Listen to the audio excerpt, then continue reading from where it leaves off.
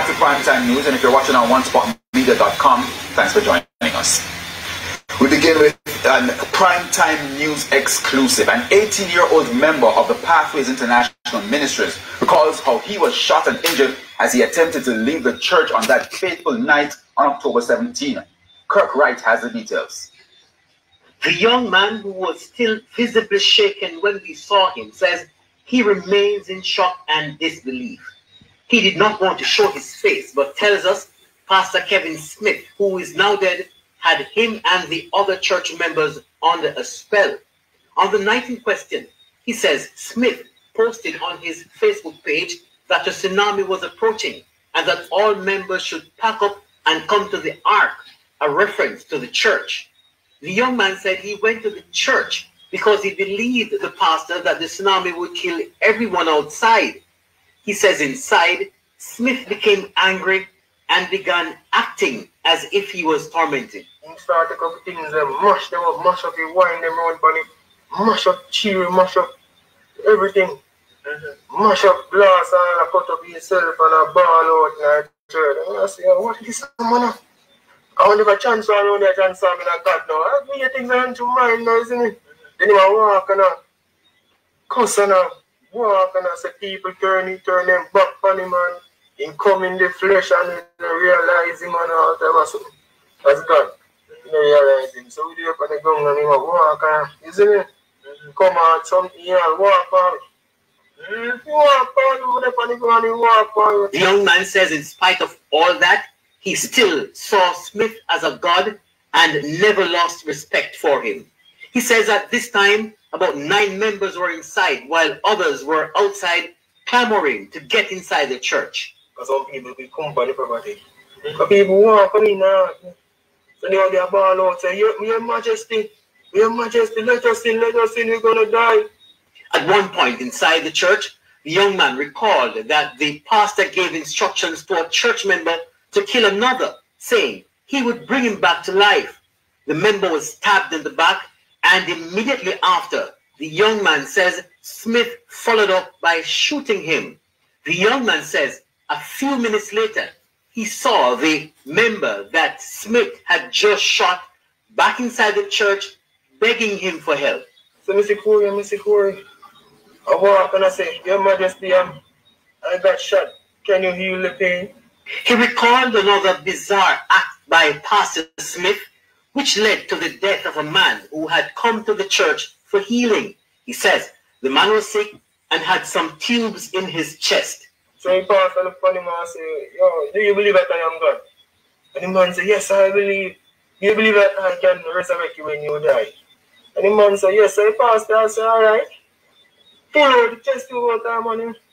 The man started bleeding out on him. While the man started bleeding out, the man take off his shirt, take off his pants, and Andre, and the next man, we don't know his name. So I can't feel it, see me, put him on the ground and let the man bleed out. That man is on the ground with black man, black, slim, and black. Bleed up on the ground, man. And the pastor said, he must die. And I they call it resurrect him again, you understand? Following that, the young man says Smith gave him and another member knives, saying he was going to begin allowing the other members inside and that they should be killed.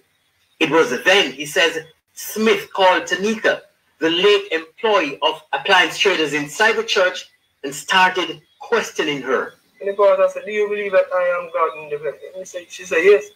And then the pastor said, Do you believe that I can resurrect you again when you die? I said, Yes, isn't it? And then the pastor said to Andre, saying, Go on, kill her. But this girl is much small, you know, I'm dead. Run for your life. Now my mind, no. Because when he said out loud, maybe that said sense mind about kill me instead. I tell us you're some type of foolish, bro. What did she do after the pastor said that? Did she put up any resistance or she stood there waiting to be killed? She hold up her hand. She hold up her hand and start bawling and I said, God, you are God. That's the man tell the man, say, my God, you are God, you are God. You say, I kneel on for the knee and the man just go, I run up, just go and cut it. You see the man cut the woman throat. I said, John, really this about it? The woman, the man just came in front of me, I look at me and say, yo, no man. It's serious. All that time I priest said, I go tap him. But if I go tap him, maybe we get shot or, isn't it? He says that sometime after 5 in the evening, members of the security forces arrived, but it took some time before they stormed the church. The young man said the police woman, who is a member of the church, was kneeling beside Smith, who then gave her instructions to take on members of the security forces who were outside. And tell her, say, yo, go and go war police, let me give you power, you can't dead, go on. So the policeman get up, type out and give the policeman a robe, you know. When a female robe, then put on your bar. So she feel mighty, you know, like so she can't dead. So the policeman walk like a robe with a gallon. But you know, you go find no shot at all. You turn up one side, so you know. Then he says Smith instructed another member of the church who lived at Smith's house to take up a knife and attack the police and soldiers. The pastor tell him, say, go. No shot can kill you. You cannot die. You are immortal.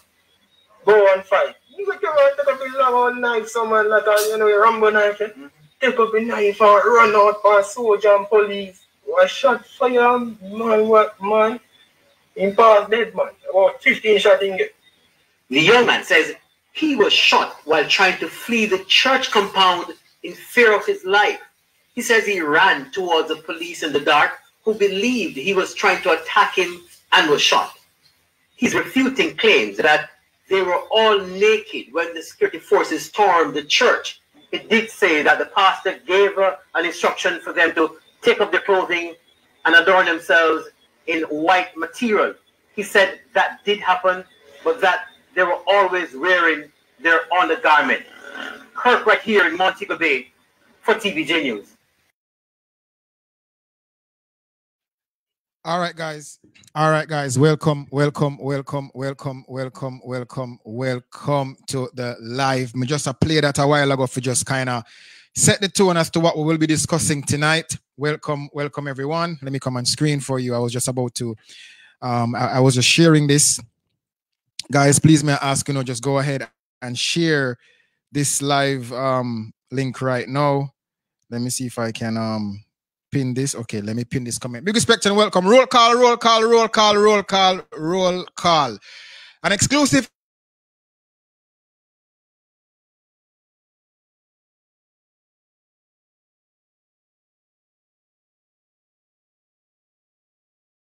part of this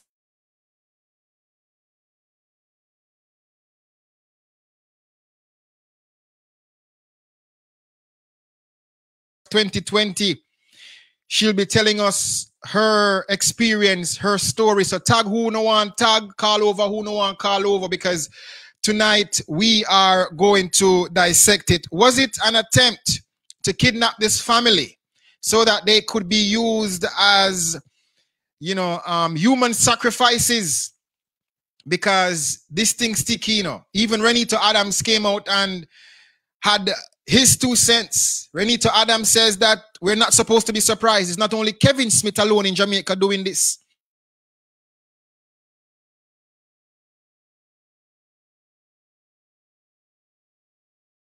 Oh, but when labor right go in a power, the crime rates are high. Something is into something. Go ahead, Emo. Tag Mr. Vegas to film him. See if we can tag him in night. See if we can find him. Thank you guys so much. Roll call. Anthony Mark, I see you in the building. Maurice, I see you. Emo Tep, Natalie, welcome, my sister Marshall Wagwan. See you in the building. Of course, as usual, Missy. Big respect, of course, you don't know. Thank you so much. Summer, I see you in the building. I see SaBrina watching, standing by, of course, in the wings as well to join us in just a moment. But guys, you've heard it. That report that you just saw a while ago. Isn't it crazy? The man pretty much have them so hypnotized to the point where the man tell him, say, my God, and they believe it. Now, ballistics, I think examination and, of course, tests have been carried out on the policewoman's weapon. The woman don't come from Mobile, The policewoman is actually from Kingston, I think, and she took a public transportation, or a chartered bus rather, which is the same thing, to Montego Bay and spent apparently 2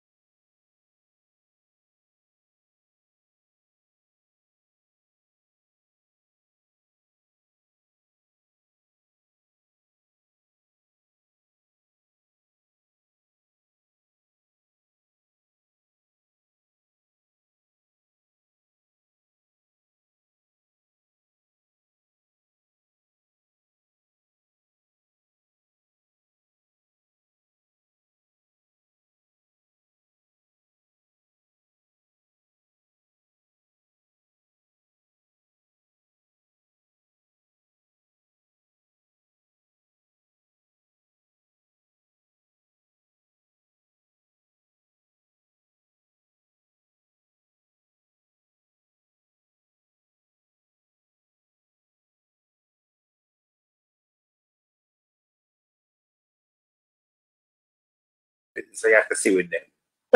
For sure. Right. It's been a norm in the culture of Jamaica for these things to happen, and people just accept it. Right. And let's clarify one thing, because I'm trying to all right, guys. So I just had some technical issues, but I sorted it out, and we're back again. We're back again. So yeah, I know, guys. I apologize for that. I apologize for that. I apologize. So that interview was of a lady who claimed that she know Kevin Smith. She grew up with Kevin Smith. And the puzzling thing is she never hear about Kevin Smith's arrest. And that's the puzzling thing about it. Somehow I'm having internet problems. Never usually have no problems, but once we start talking about this whole brother, but I block that because I'm well protected. So guys, thank you so much. But anyhow, tonight I'm going to be talking to SaBrina, because SaBrina, you know, came public last year when she visited Jamaica with her family and wanted to have the vacation of her dream vacation, sun and sand and coconut water, and everything should be good. But somehow she met this pastor man, and all of a sudden her vacation, her family vacation, just went south. So she's here tonight to tell you in depth what happened, because she has been making several posts on Facebook, and in fact the story has been resurrected since this whole story came out of Montego Bay. A lot of Jamaicans were bashing her. I know that, because at one point she was reluctant to even come back to the island. But now she gets to understand that it's not Jamaica, and it's not necessarily every Jamaican is like that. When you have somebody who is cooking for you and taking care of you for the few days that you're spending in Jamaica, and then having to confront them about stealing your money, it must be upsetting. And someone who came under the guise of being a man of God and then locking you in the house and chaining the gates. How did they escape? That's the question. How did the police assist them? What happened? What really went down? We have SaBrina in the building tonight, guys.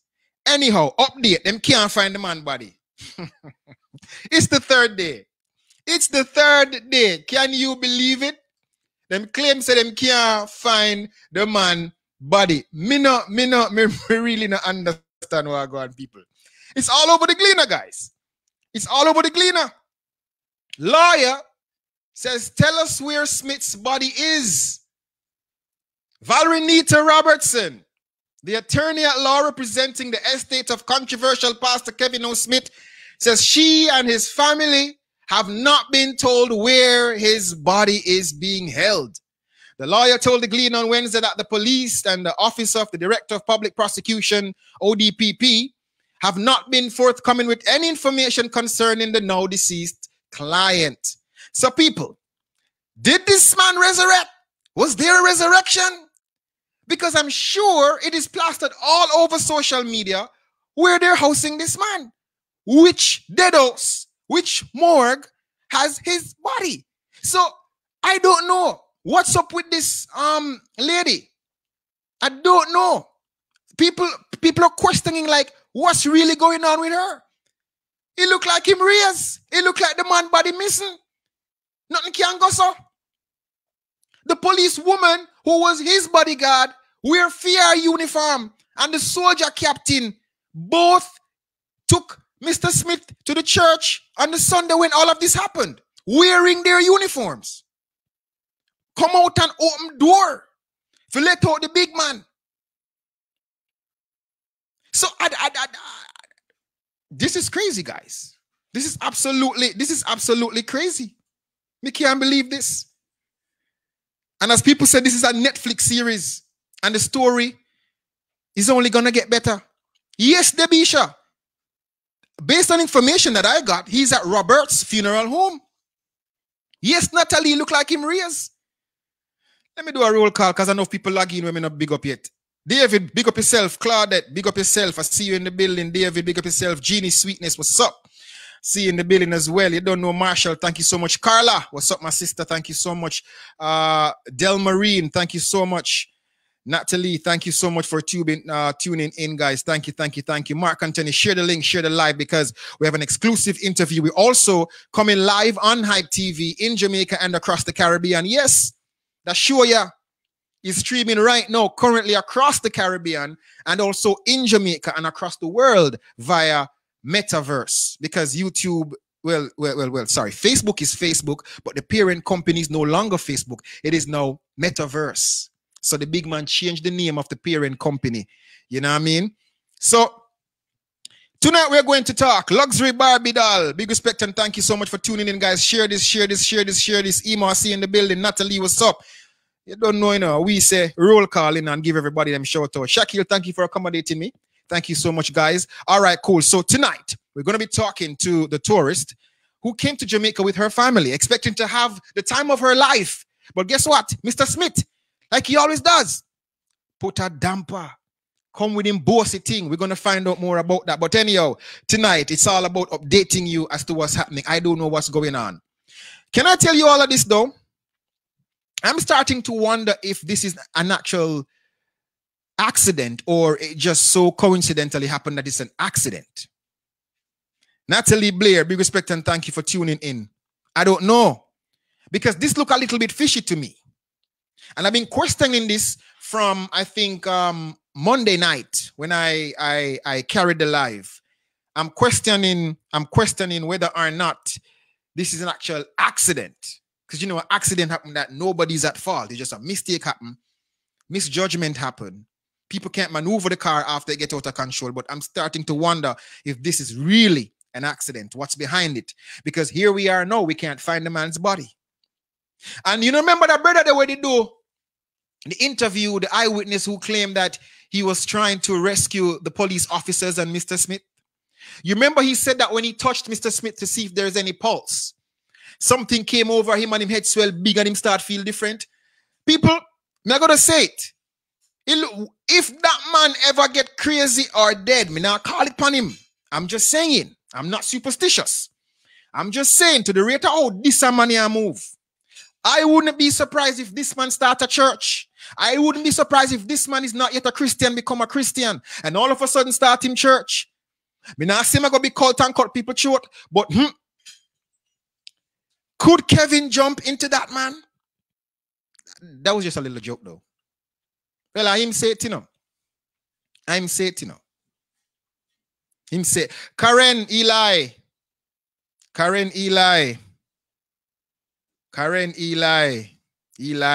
Sheila, or Elia, or whatever, how you pronounce that name. I don't want to, you know, butcher your last name. But the attorney says that she who represents his estate and his family, they don't know where Mr. Smith's corpse is.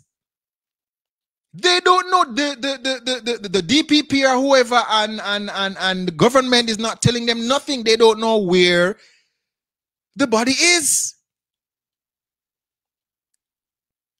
So people were joking about it being the third day and him rise out of the grave because Mary got to go roll with the stone. I wonder who played Mary. I wonder who rolled the stone away. I wonder who did that. Well, me now come here and call her that, you know. You know what I mean? I am not going to come here and call her that. So guys, Uno can do it. Y'all can do it.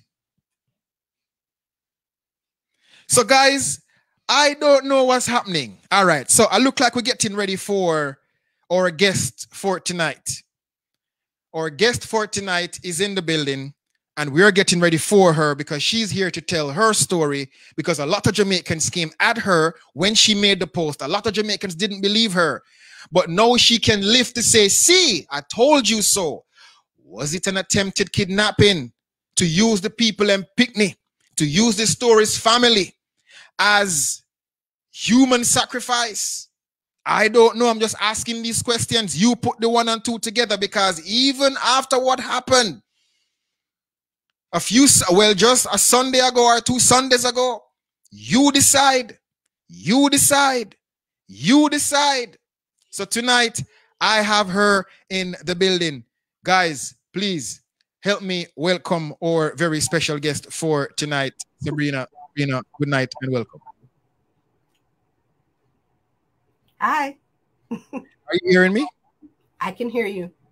Well, I'm not hearing you. Oh, you can't hear me at all? Open your mic. No, I'm not hearing you. I'm hearing you loud and clear earlier. Kevin's Spirit now win tonight, you know.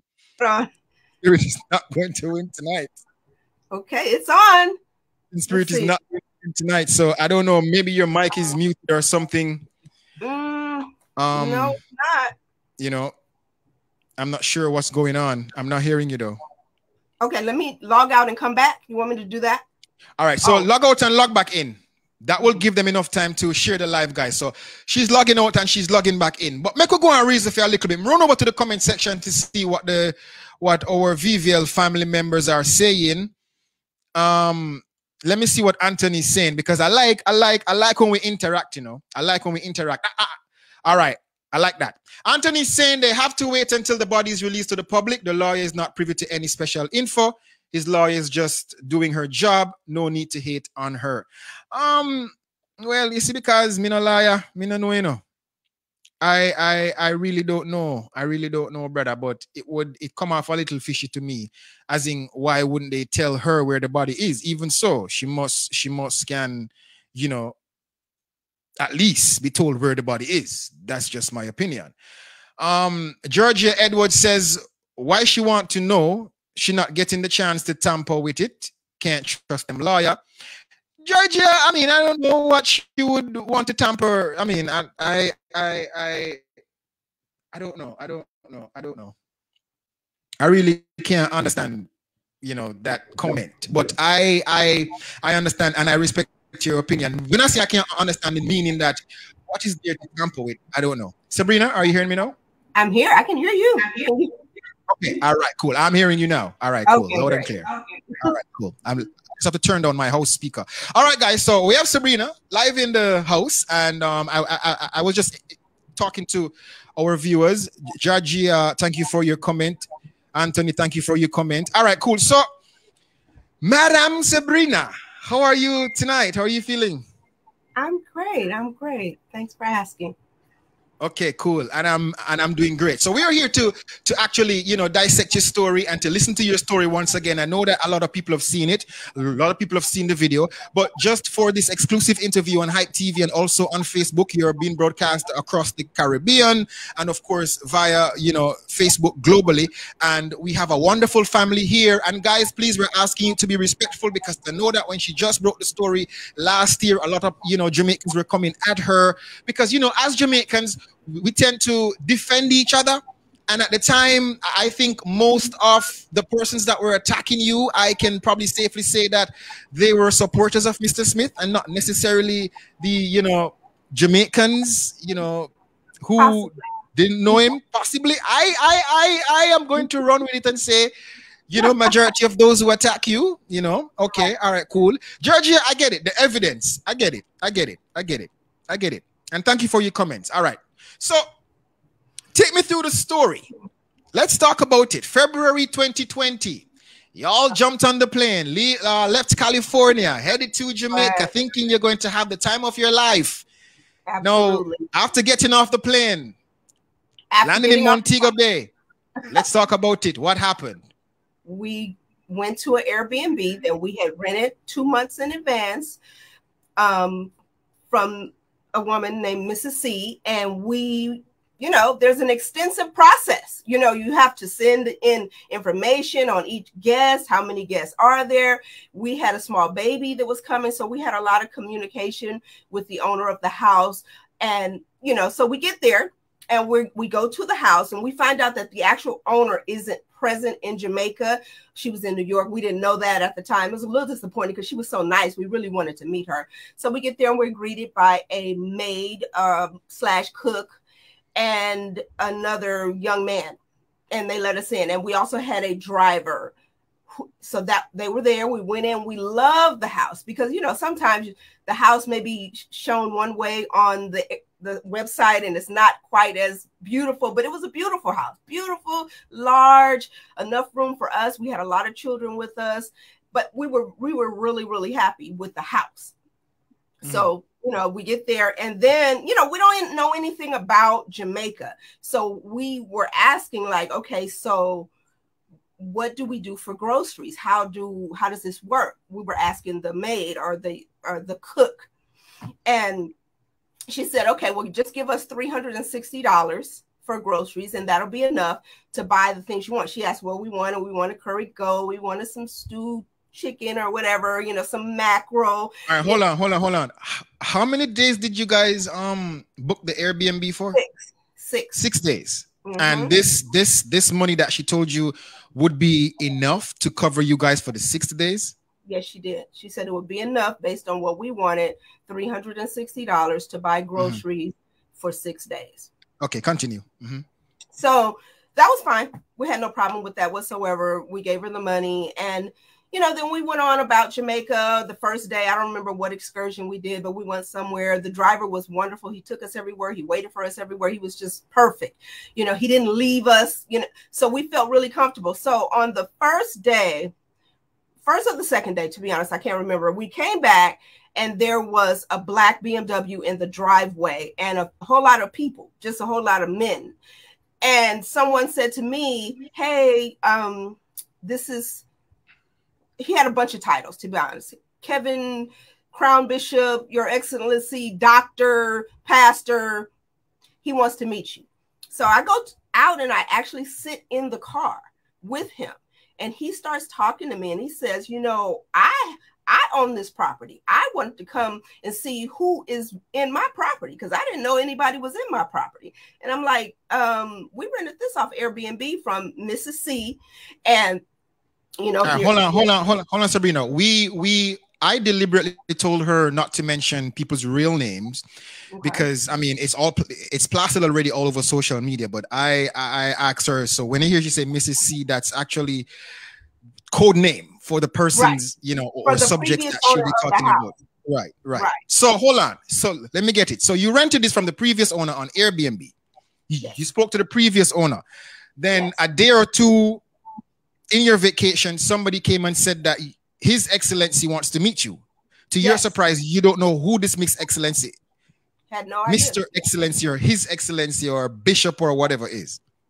At all. And they were already on the property. They weren't outside the gate. They were on the property.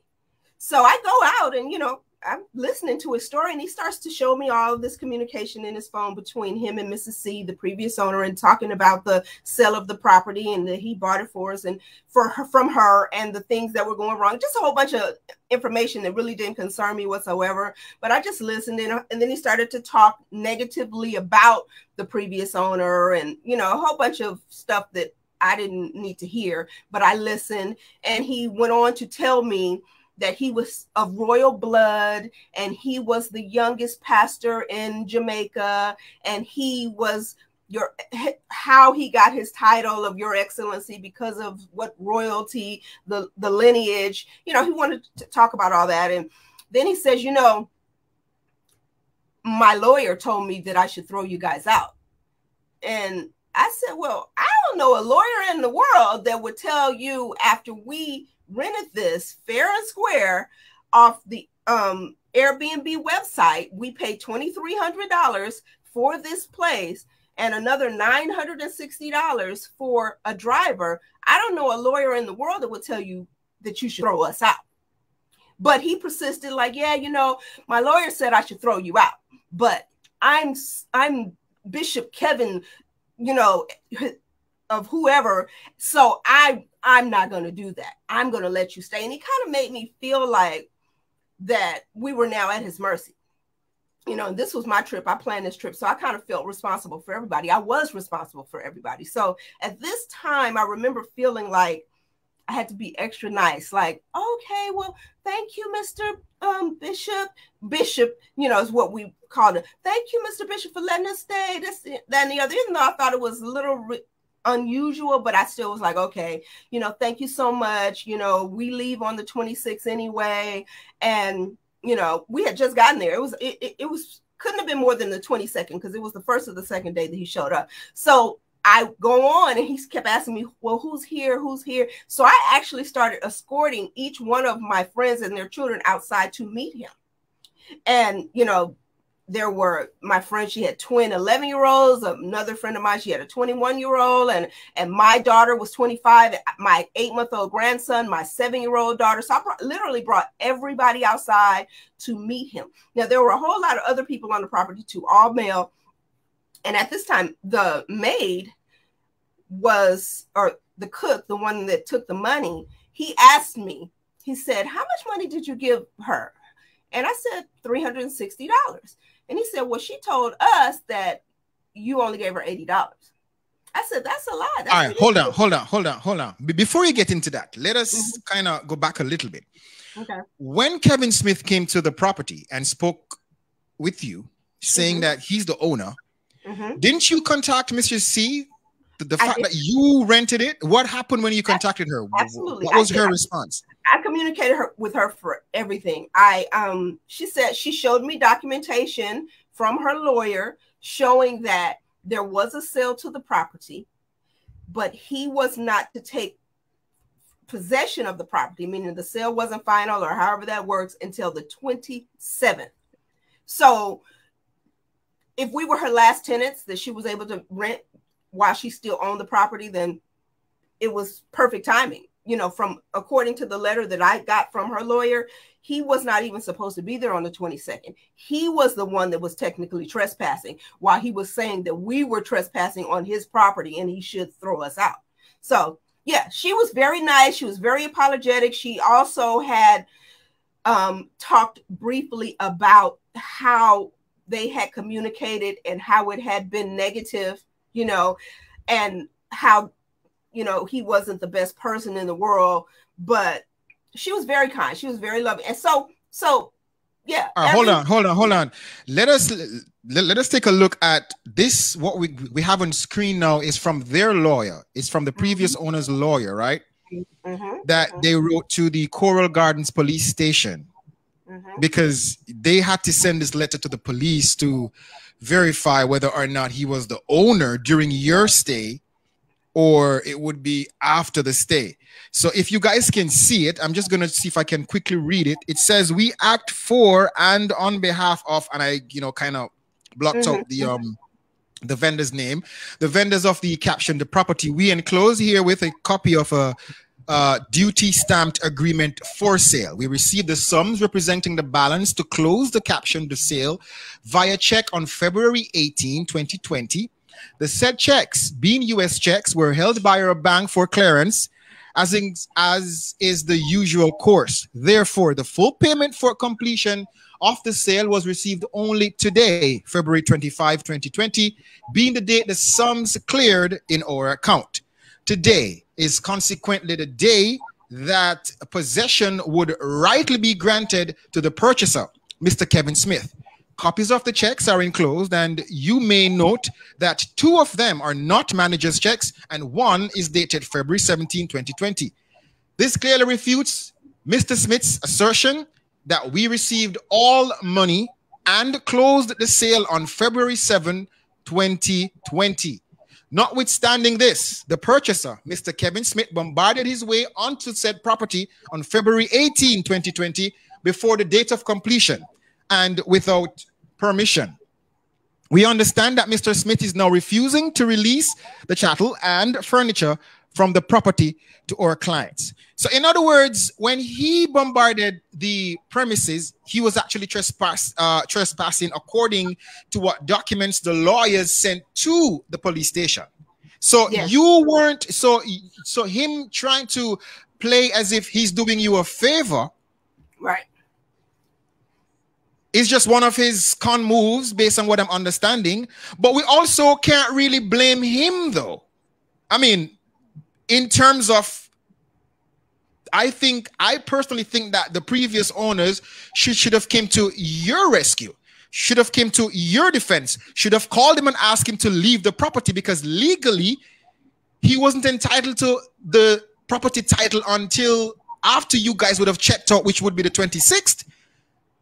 So he would be the owner on the 27th because you guys would have checked out on the 26th, right? Am I correct? Yes. Yes. She did come to our rescue, though. She did. I don't know if she contacted him directly, but everything that happened, I was in communication with her. Even when the cook stole the money, she forwarded the $360 back to us. It was everything. So I don't know if she called him directly because I don't know if they had a relationship because they were going through a legal issue. But with us, she absolutely had our back. We were only able to get out of there and get into a new property because of her. All right. Before you get into all of that, what was the relationship like between you and the cook? Well, first, we loved her. We bonded immediately with her. As soon as, you know, the 8-month-old, my grandson, she embraced the baby. She helped us get a crib. So as soon as we got there, she was very nice. You know, we really instantly bond. You know, it seemed like they're Jamaicans are my experience with the very positive ones that I saw were just really loving. Just, you know, she was very loving and just kind of family, like, oh, give me that baby. You know, he was crying and my daughter couldn't keep him from crying at the time. So she would just take the baby and bounce the baby, you know, so we really liked her. We really liked her. So, I mean, so therefore it was kind of disappointing to, you know, have her alleged stole y'all money. How did that happen? Well, yes, it was very disappointing. As a matter of fact, it was very disappointing. You hear me, for those who have seen the video, I'm crying in the video. It hurt me because I really did think just right off that she was this great person. But how that happened is because when he got onto the property that day, he brings it up and says to me, how much did you give her? Because she said you only gave her $80. And we were like, no, we gave her $380. We didn't even know there was a problem yet until he brought it to our attention. He said, well, and she was standing, they were firing her that day. Her bags were packed and we're like, well, what's going on? And he was like, oh, she stole your money because she told us that, you know, she only gave us this, that, and the other. So I'm firing her, you know. So hold on, who said they're firing her? Mr. Excellency said that? Yes, he did fire her. So after he came and he actually had dialogue with you that night, and you would assume that the previous owner would contact him. Why was he even still allowed to be, you know, communicating with you and even handling the daily runnings of the property if he legally shouldn't be the owner until after you guys checked out? Right. So that's the part that's really puzzling to me now. That's information we got after the fact. So at this moment, I'm believing him. I have no reason not to, because not only is he on the property, he's changing the locks and firing the staff. So there's no reason for me to question that he's not really supposed to have access to this property. You know, when they come in Bogart and he's got 6 people with him and they changing the locks, firing the staff, you know, how would we have ever known? There's no way in that moment before I talked to Miss C that I would have known to say, no, sir, you're not I wouldn't have known any of that. Right. So the staff that was there prior to Kevin's staff that he actually, you know, brought in after firing, were those employed by the previous owner, or they were friends of Kevin as well? No, they were employed by the previous owner. So this lady who was your cook and, you know, the housekeeper, yes, she based on your recollection, she wasn't a member of his church. Absolutely not. No, Miss C spoke of her during the communication of us renting the property. We knew her name before we ever got there. So she was an employee of Miss C, the previous owner, her and the driver. Right. So, yeah. So I think you said that the driver was the only person that wasn't fired. He was not fired. There were some negative conversations between him and Mr. Smith. I don't really know. I don't remember what that was about, but I do remember they had a couple of actual arguments during that time. Something was going on that, you know, maybe it had to do with whatever they had going on during the sale of the property, because the driver lived on the property. There's a tiny house like off to the left, or he lived there. So he was privy to whatever transpired before. And I remember specifically Mr. Smith speaking negatively about the driver and saying he was going to fire her. By this time, we're like, no, we need a driver and we like him. And, you know, we kind of was like, no. And there was a time when he disappeared. The driver like left because we were supposed to go out to Margaritaville or somewhere that night. And we were calling because we thought he had gotten rid of the driver because he wasn't answering our calls for a minute. We're like crying actually, because at this point we had bonded and he was like all we had left. So we didn't feel safe. And we were like, where are you? Where are you? Where are you? So finally he shows up and we're literally crying like, you know, we thought you left us, you know, you're the only person we know out here now. So yeah. he was going in on everybody then. Absolutely. Yeah. But I mean, you know, and it took, I didn't, you know, now in hindsight, I'm connecting all the dots and remembering all that. But yeah, as a matter of fact, he was, him and the driver had a problem with each other for some reason. You know, I don't know what it was. All right. Let's go back to the day you met him and he pretty much told you that he's the owner and everything as of today will be run by him. What happened the next day?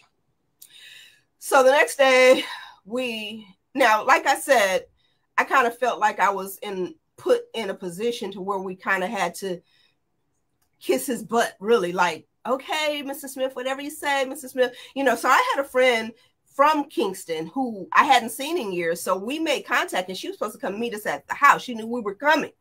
And she came and she was with us for a few days. He had a problem with that. I initially paid for 10 people to come to this house, but my younger daughter, one of my youngest daughters didn't come. So there were only 9. So I could bring whoever I want. But when they found out that I had a native there from Kingston, they literally called my phone. He called my phone. He said, oh, no, your friend has to leave. Who is she? Why is she there? You know, just all in our business. You know, I'm saying, what does that have to do with you? It has anything to do with you. When I rented this property, I rented it for 10 people. You know, we only brought 9 people. So therefore, if I brought my friend over to stay with us for a few days, so what? It's a gigantic mansion. Who cares? Anyways, so the next day, we just went on one of our excursions. I don't know. We had a great time in Jamaica. We went to Dunn's River Falls. We did everything. But I don't remember which excursion it was. But we come home and the air conditioner, the air is off. Now, you know, that's ridiculous. We from California. So for the air to be off, already we're in an element that's hotter than what we're used to. So the air is off. So we notice it immediately. Like, what's going on? The air is off. So I go and I find the guy because understand he had planted all of these young boys in the house. One was living in the garage. One was staying over in the place that the driver used to live in. You know, one was supposed to be the new cook. Mind you, he charged. Hold on. We're trying to understand this. So after firing the previous staff, yes, he brought his own people in. His own staff. Have them living there? Yes, they were living there. So much so that, you know, we had small kids. So one day we like the kids want to watch cartoons in the living room. One of them is just sitting there, just on the couch, just chilling, like, you know, and that's when I started lounging. Like, yes. What if the workers just lounging? Just lounging in the living room. And we're like, okay, they're invading our space. This is, you know, it was one thing for them to be in the garage. The garage had a bed in it and a little place that looks like somebody actually normally did live in the garage, you know. So that's one thing for you to be in the garage. It's another thing for you to be in the living room with us. That's ridiculous. So we started to get annoyed by that. And so the next day we go to another excursion and we come home and the water is off. We hot, we sweaty, we want to take showers and the hot water is off, right? So I go and find the guy that's in the garage and I say, excuse me, you know, what's going on? What is the problem? I mean, yesterday the air's off, today's the water off. So what they said to me, when I started, now I'm irritated. Now I'm going to a couple of them and I'm saying, you know what? I pulled them outside and I said, you know what? I'm starting to feel like you're mistreating my family. Well, why would you cut the air off? Why would you cut the water off? So they said, oh, it's because Bishop is coming into this new property he's just purchased. He doesn't want a high water bill and a high electric bill, whatever. So I contacted Miss C, and she said, all that's still in my name. All of the bills are still in my name. Nothing is in his name yet. So that's ridiculous, you know? So with that said, I don't know why they did that to us, to be honest. You know, why would you do that? You see babies in this house. Why would you cut the water off? Why would you cut the air off? It doesn't make any sense, you know? So after that, I started to complain a little bit more and tell her, you know, I don't feel comfortable. When they started to complain about my friend who was a native of Kingston being there and basically told us we had to make her leave. And you know, I really wish I would have stood my ground on that, because I think having her there made them uncomfortable in hindsight. I'm like, why? Because I couldn't understand then. Why do they want her to leave? Why can't she be here? What is the problem? You know, but just looking back over it now, it makes sense why they wanted her gone. So after that, you know, like I said, I was in constant communication with the previous owner. So she said, you know what? This is not right. I'm going to move you guys. This is wrong. This man is evil. You know, I'm going to move you guys to a new house. It's not as lavish as this house. It's not as wonderful as this house. She immediately gave us $1,000 back. Okay. Well, she did not have to do. Now, she already gave us $360 back that the maid stole. Now she's giving us another $1,000 back just because she feels bad that this person is doing this to us. So, right. So was it, hold on. Stick a pin. Couldn't she have sent somebody to represent her? Because I know she was abroad, but she allowed this man to pretty much just take advantage of you guys, even trespass on her property, do as he pleased, fire her staff, which I'm still puzzled. How did she allow that? And not only that, but start controlling the utilities. So was it a case where she had nobody in Jamaica whatsoever to come to physically be there to defend you guys?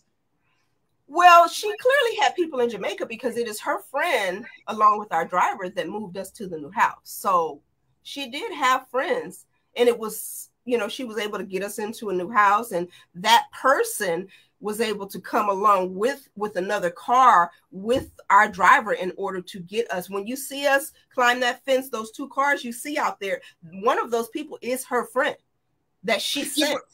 But SaBrina, I'm just trying to understand, like why she allowed you guys to be uncomfortable after you guys booked the Airbnb through her, paid your money to her. Why was she kissing up to this pastor? Was she a friend of the pastor? Was she a member of the church? I mean, did you ask these questions even after?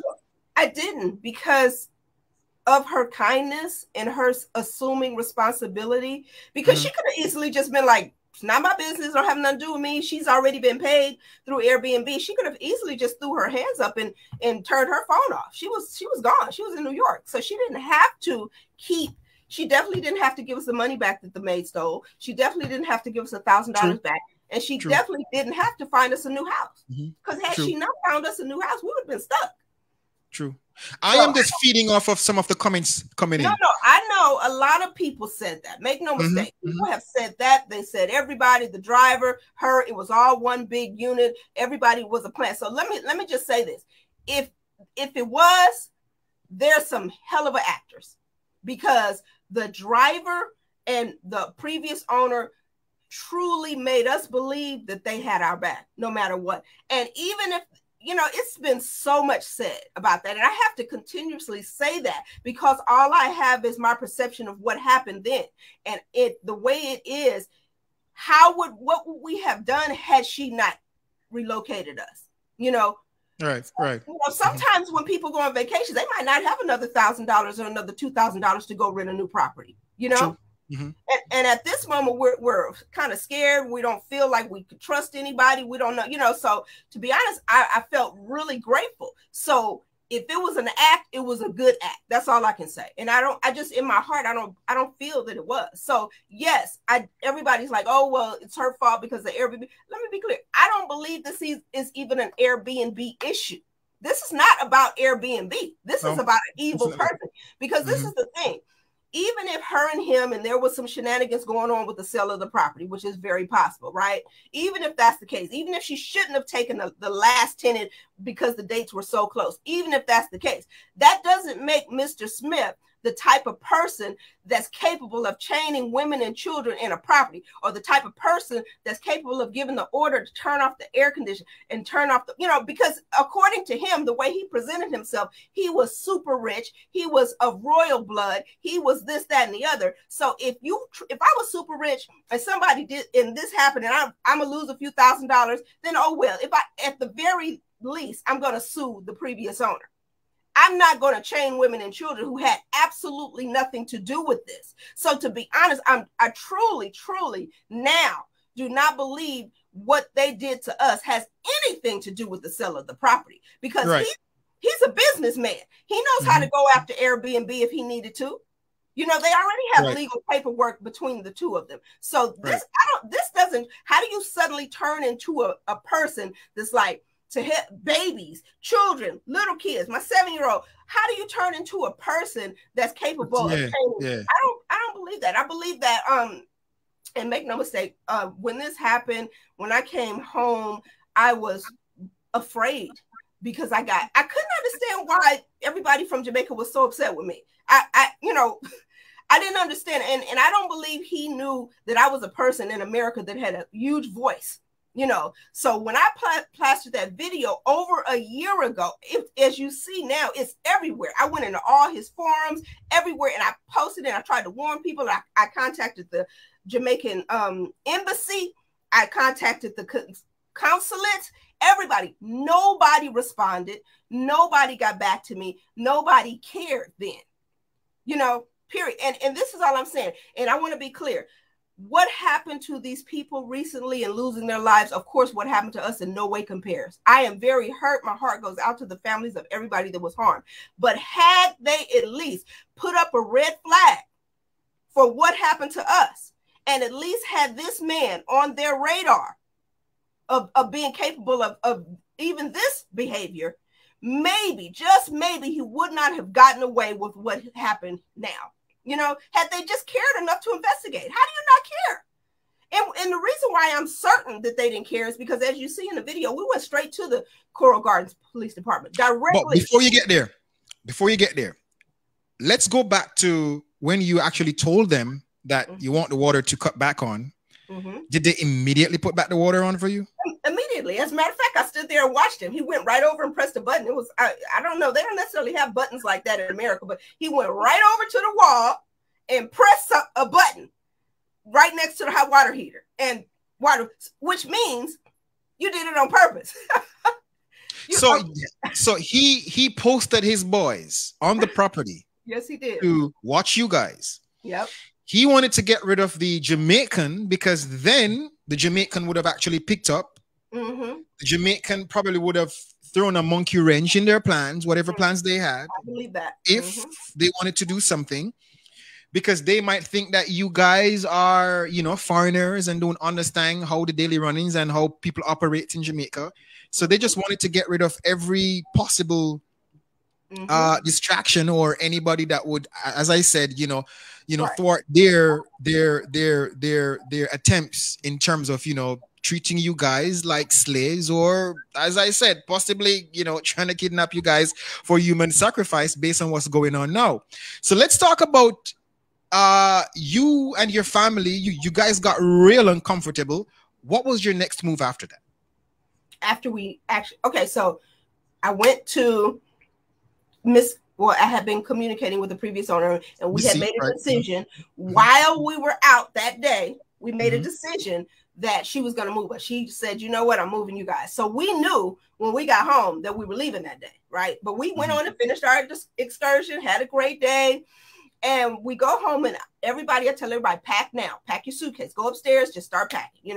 There's so many of us, we took time, got everything together, got the babies together, got everything together. So we packed, we rolled all of our suitcases down to the front door, just set them right at the front door. So after everybody's packed, everybody's suitcases down, I go into the garage where one of them was there, right? The older one, the one that he said was a ex-police officer. I'm not sure.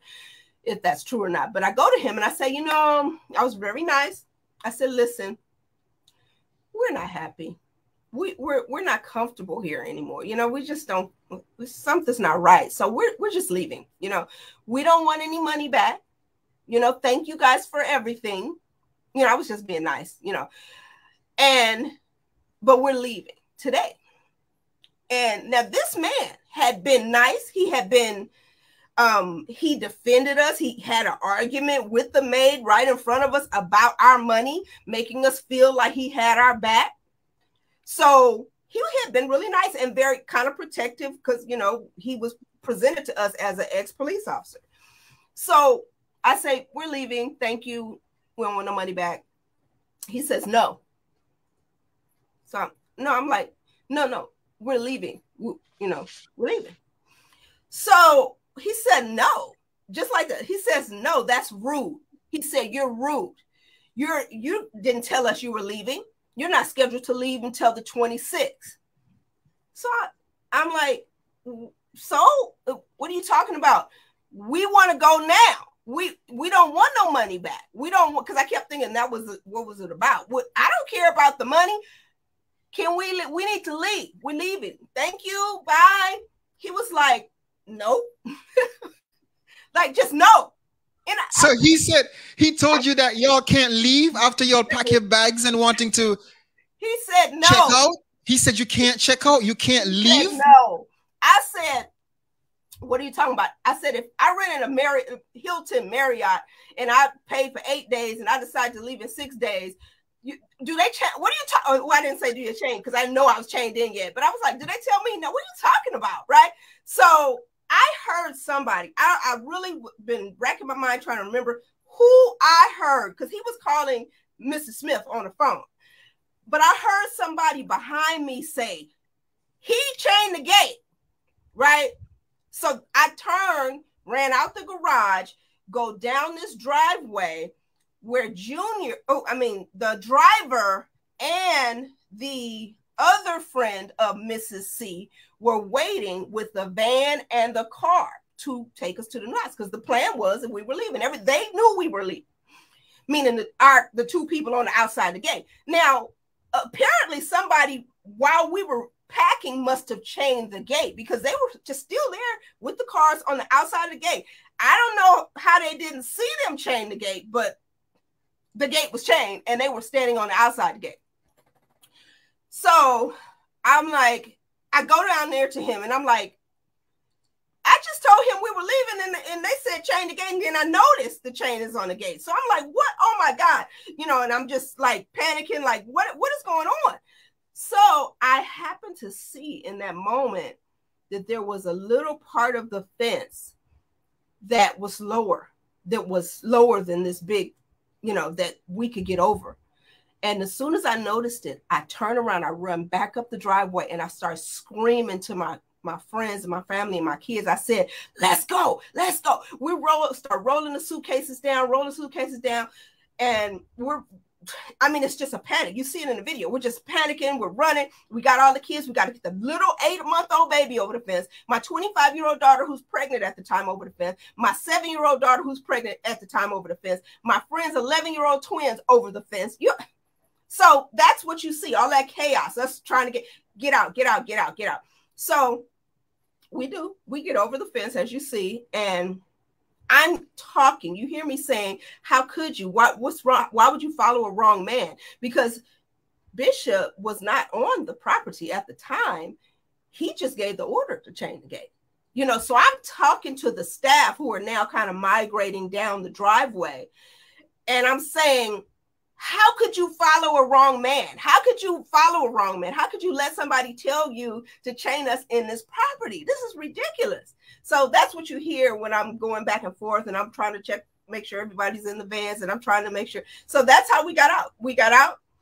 We go, I allowed them to take the children to the new property. Hold on. Let's not go there yet. Let's go back a little bit. Let's take it back. All right. When you went to the whatever his name is, I was just about to call his name, who was living in the garage, and he said to you, no, y'all can't leave. Y'all can't leave like that. Y'all are rude. Right. What was all right? As a matter of fact, let's jump to when you realized that the gates were chained. What was going through your mind? What were you thinking at that time? You know, my daughter jokingly says that I shifted into mama bear mode because it's just instantaneous. Like, oh my God. As soon as I realized he was serious, because understand, I kept asking him over and over again, like making the question in different forms to be sure. Like, wait a minute, you mean what? We can't. No, what are you talking about? So I stood there and literally asked the question 3 or 4 times in 3 or 4 different ways to be sure. Once it was certain and I saw the change in his demeanor, that was the most disturbing, to be honest. I have to be honest. He had not shown that demeanor at all. So like what? Like what? Like he was just changed. He was like, no, you're rude. You know, like what? I mean, he was very aggressive in that moment, you know, and we hadn't seen that part of him. And he was very quiet up until that point, other than the one time when he was going back and forth with the maid over our money. But other than that, he was nice. Good morning. Hi. Hey, you know. Did you ever think about them having plans to kidnap your family, kill your family, wanting to, you know what I mean? Well, could this have been a case where because you were accusing the maid for stealing your money? Could, you know what I mean, really and truly, what was really going through your mind at that time? Initially, we didn't know. No, not. I mean, it's hard for you to even think that was the plan. We have many times, of course, we were like, well, what were they going to do with us? What was the plan? What was, you know, we really were like, were they going to try to force more money out of us? Which that's not a surefire plan for somebody, because you know, when people are finishing vacations, maybe they've spent their last. There might not be no more money for you to get from us, you know. So we talked about that a lot. Like, were they just going to try to make us give them more money, like at gunpoint or something? Or you know, what were they going to do? You know, we've even said, were they going to take the kids, sell the kids? You don't know what kind of thing. But we said that jokingly. To be honest, we didn't know. Once we were home and safe, we were just mulling over ideas of what was possible. But the mind of a good person doesn't make you think that extreme. You're in danger, right? We would have never thought that. The worst, I'm telling you, the worst I thought was that they were going to put a gun to our head and make us give them more money. That's what I believe. That's what I thought. So this whole sacrifice thing wasn't even. I didn't know that was not at all. No. Wow. You see you see how people are kidnapped and killed, and when people go missing, pretty much oblivious to what will happen or could have happened. If I thought that, if I had known that kind of stuff was happening in Jamaica, I wouldn't have felt comfortable staying in the new house the last 2 days. You understand? Right. True. There's no way. If that's where my mind was at, I would. And and not only that, I'm on video showing the new house. Remember, showing where we are. So it's no way. If I thought I was in that kind of danger, there's no way I would be videotaping the new house, letting everybody know where we are. And I would not have stayed there. No matter how much it would have cost, we would have been out of there immediately if I would have thought it was something. First of all, who thinks about human sacrifice, that somebody is capable of that? Nobody. Who? That's true. I didn't know they was doing that in the world. I just wanted to understand, like, you know, what kind of mind frame you were in at that time, because, you know, Jamaica, you hear about crime. As you said, it might have been, you know, held up with a gun, and to be like, you know what, pay us more money or give us some of your clothing that you brought from foreign, or the expensive name brand stuff. You know what I mean? I have indeed heard about the crime. Make no mistake. I have heard about the crime. But the extent of the crime that I have heard about in Jamaica is people getting killed, people getting shot for money.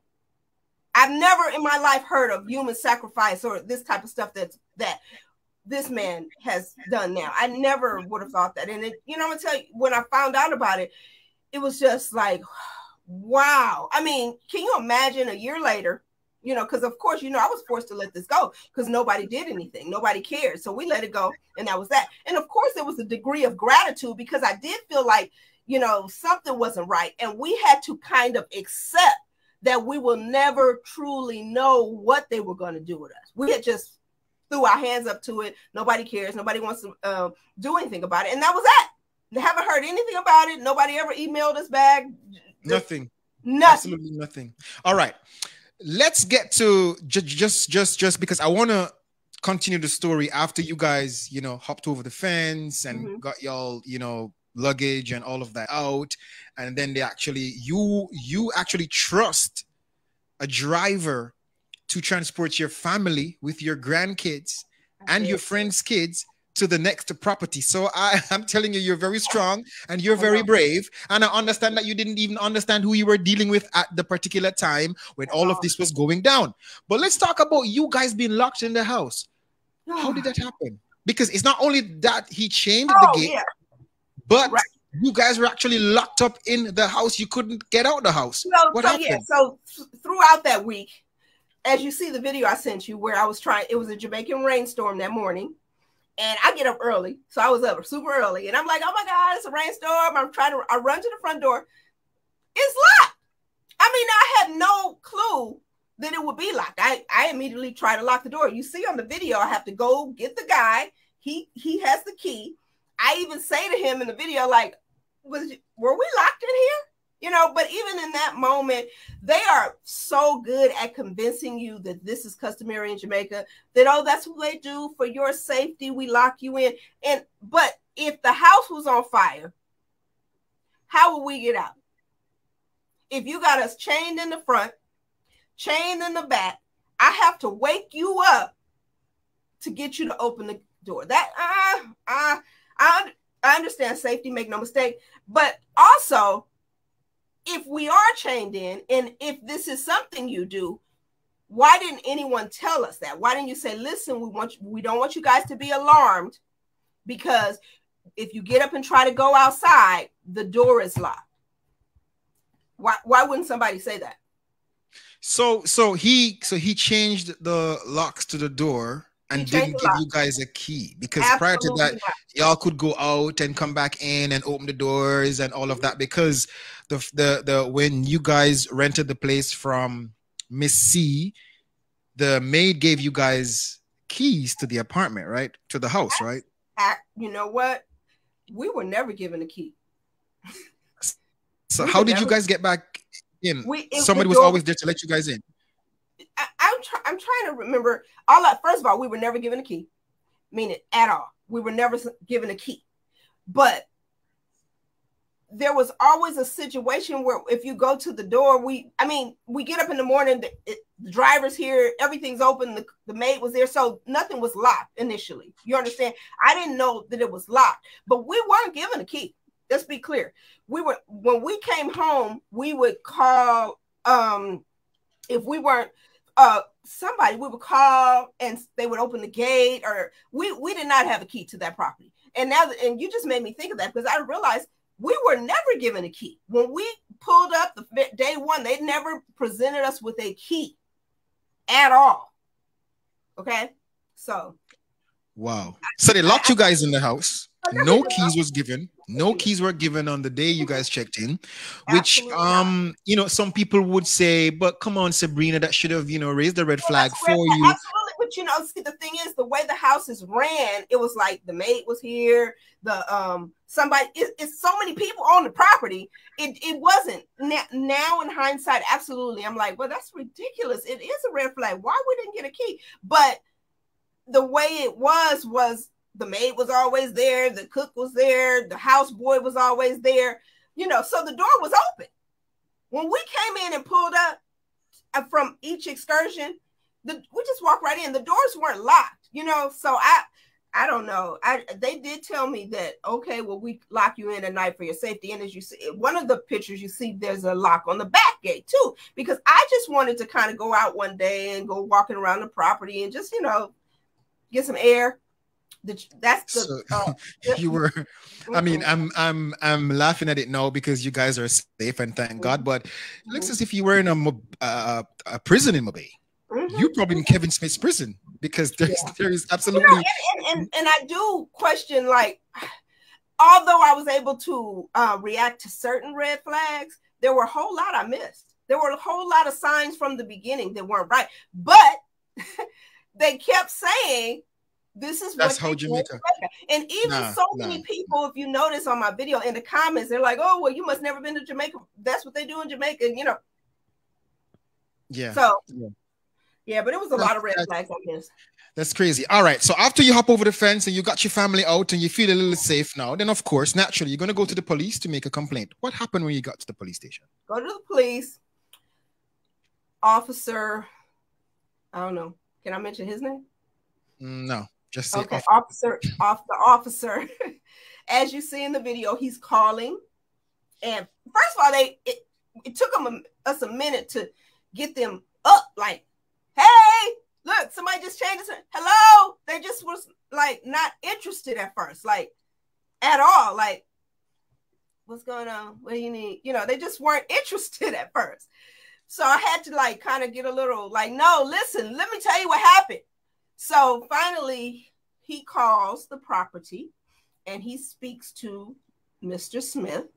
And as you hear him on the phone asking Mr. Smith if he wants them to come there or if he wants, you know, as you see in that video, I had to keep feeding him like stuff to say, like ask him, did he chain us in the property? Because he was trying to say, all right, hold on. Let us see if we can. I'm not going to show his face. I don't want to show that. But what I'll do, I will just play the video and we'll listen to the audio because you have to be definitely kind of you know, coaching him on how to do his job. I mean, you're feeding him with the information, yes, but to me it sounds as if he is actually giving Mr. Smith the lead. Right. He's like, okay, I'm a cop, but you're Mr. Smith. I'm going to ask you what you want to do. Guys, take a listen.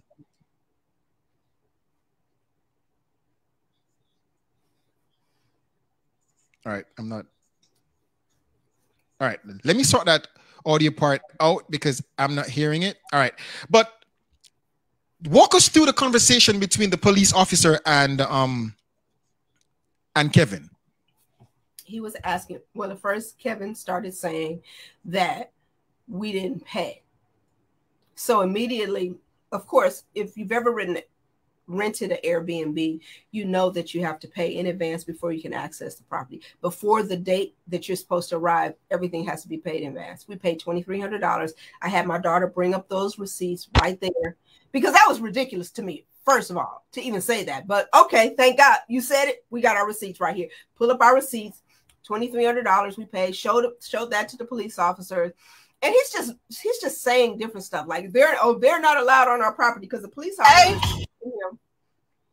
No, go ahead. Continue. Sorry. Okay. The police officer is asking him, okay, do you want me to come there or do you want to come down to the police station? You know, so he says, oh, well, they're not allowed on my property or, you know, this, that, and the other.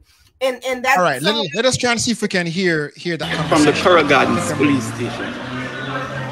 All right. I am of the knowledge that you recently purchased a home and there's some issue with some guests there now.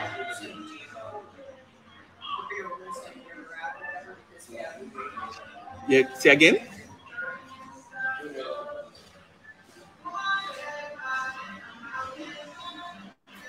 They are checked out and they are supposed to check out when? Wednesday. Okay. All right. Where are you now? Ask them to chain the gate. You're where?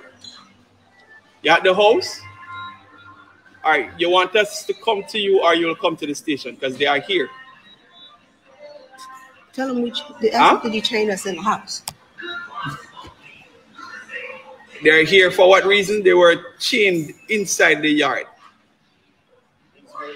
They were locked, but with the gate was chained up with padlock and chain.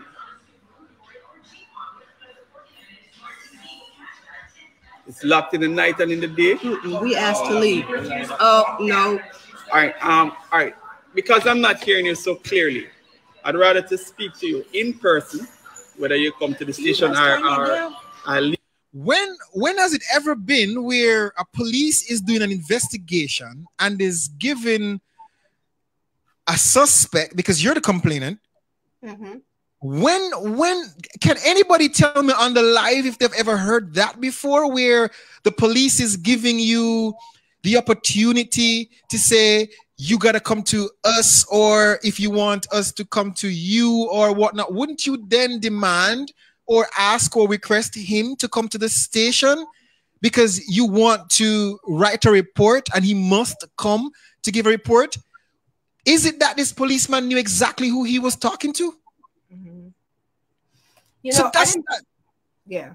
Yeah, go ahead. Go ahead. I didn't catch that then. You know, I didn't realize, yeah, like why, you know, but after the fact, it's like, yeah, why would he? You know, look, we just said he chained us in this property. Let's go. You know, let's go get him. So yeah, you sure was.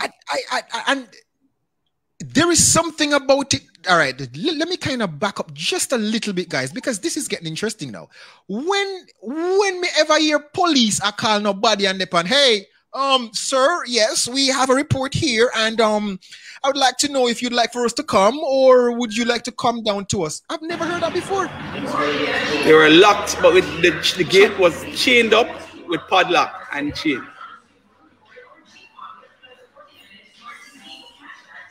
It's locked in the night and in the day. We asked to leave. Oh, no.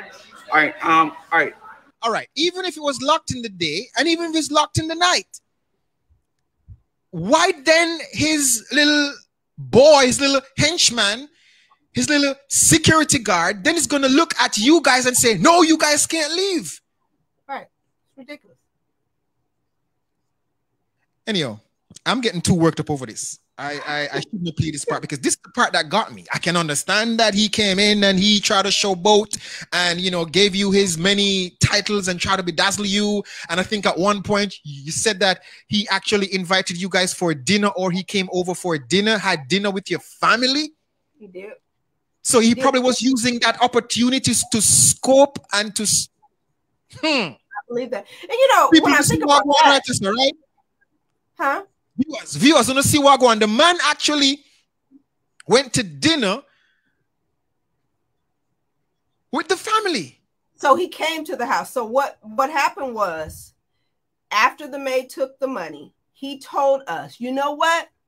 I know this wonderful cook. He is a 5-star chef at some major hotel, and I'm going to get this cook for you. But y'all do have to give us an extra $360, which we did, because we were at, what were we going to do? So hold on, he asked for another $360 that the lady took from you guys? Yes, he did. Yes, he did. Oh, no, sir. Yes, he did. We gave him another $360. Hold on. You know what? Hold on. Sorry, SaBrina, sorry. 6 and 3 is 9, right? Yes.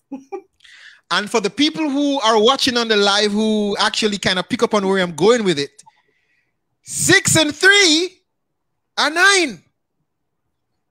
All right, continue. So, which I did find unusual that he did ask us for the money, because he talked continuously about how rich he was, right? And if you're so rich and so you see these people, you know, and this woman done did them wrong and stole their money, why would you ask him for more money? So not only did he ask us for another $360, which we gave him because we didn't really have a choice, because we didn't have no food, right? He said we had to pay this 5-star chef $140 to come cook. So we don't have nobody to cook for us, so we didn't have a choice, right? And we didn't have no food. So we gave them additional $360 and $140. Okay. Wow. And wow. I mean, I was of the mindset, let me be clear. I was of the mindset that I need to try to salvage the rest of this vacation and make sure that my friends and family are having a good time. So I'm one of those people, even if I kind of feel like you might be taking advantage of me financially, right. Just go get us a cook and get the food here so we can just eat and enjoy, then here, take it. So we did pay. We all put our money together and we paid that additional money. We did. All right. And then let me just say this. And yeah, then we love curry goat, right? We love curry goat. I know. So they made us a big pot of curry goat with our money, of course, and our groceries.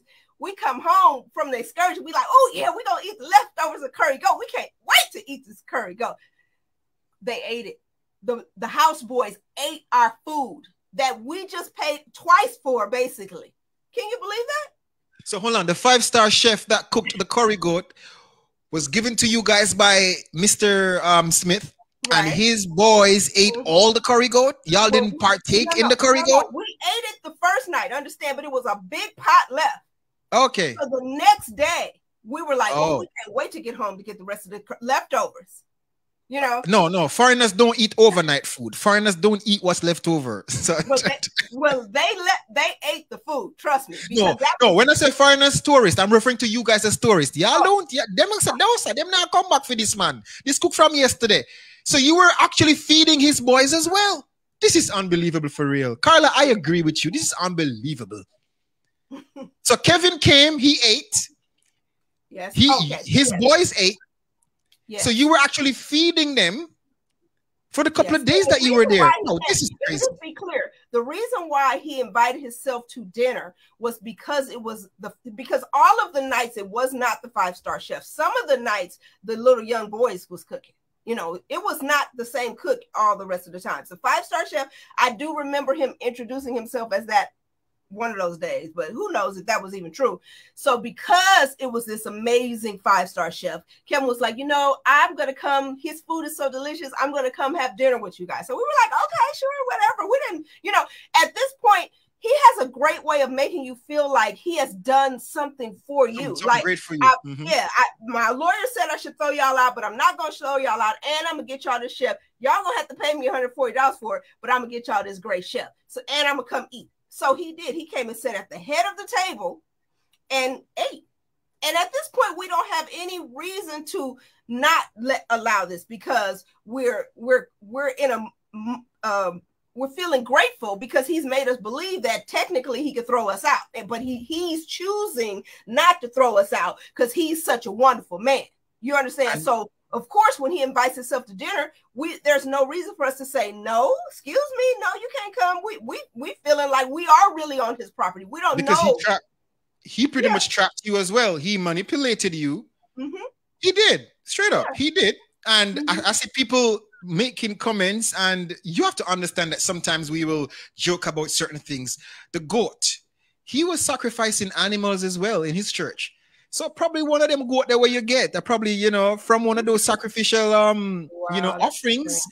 And, you know, I personally feel like he probably was coming to, you know, scout the entire family to see, you know, which one could be, because it is a gentleman revealed to a popular website that he was into trafficking young men.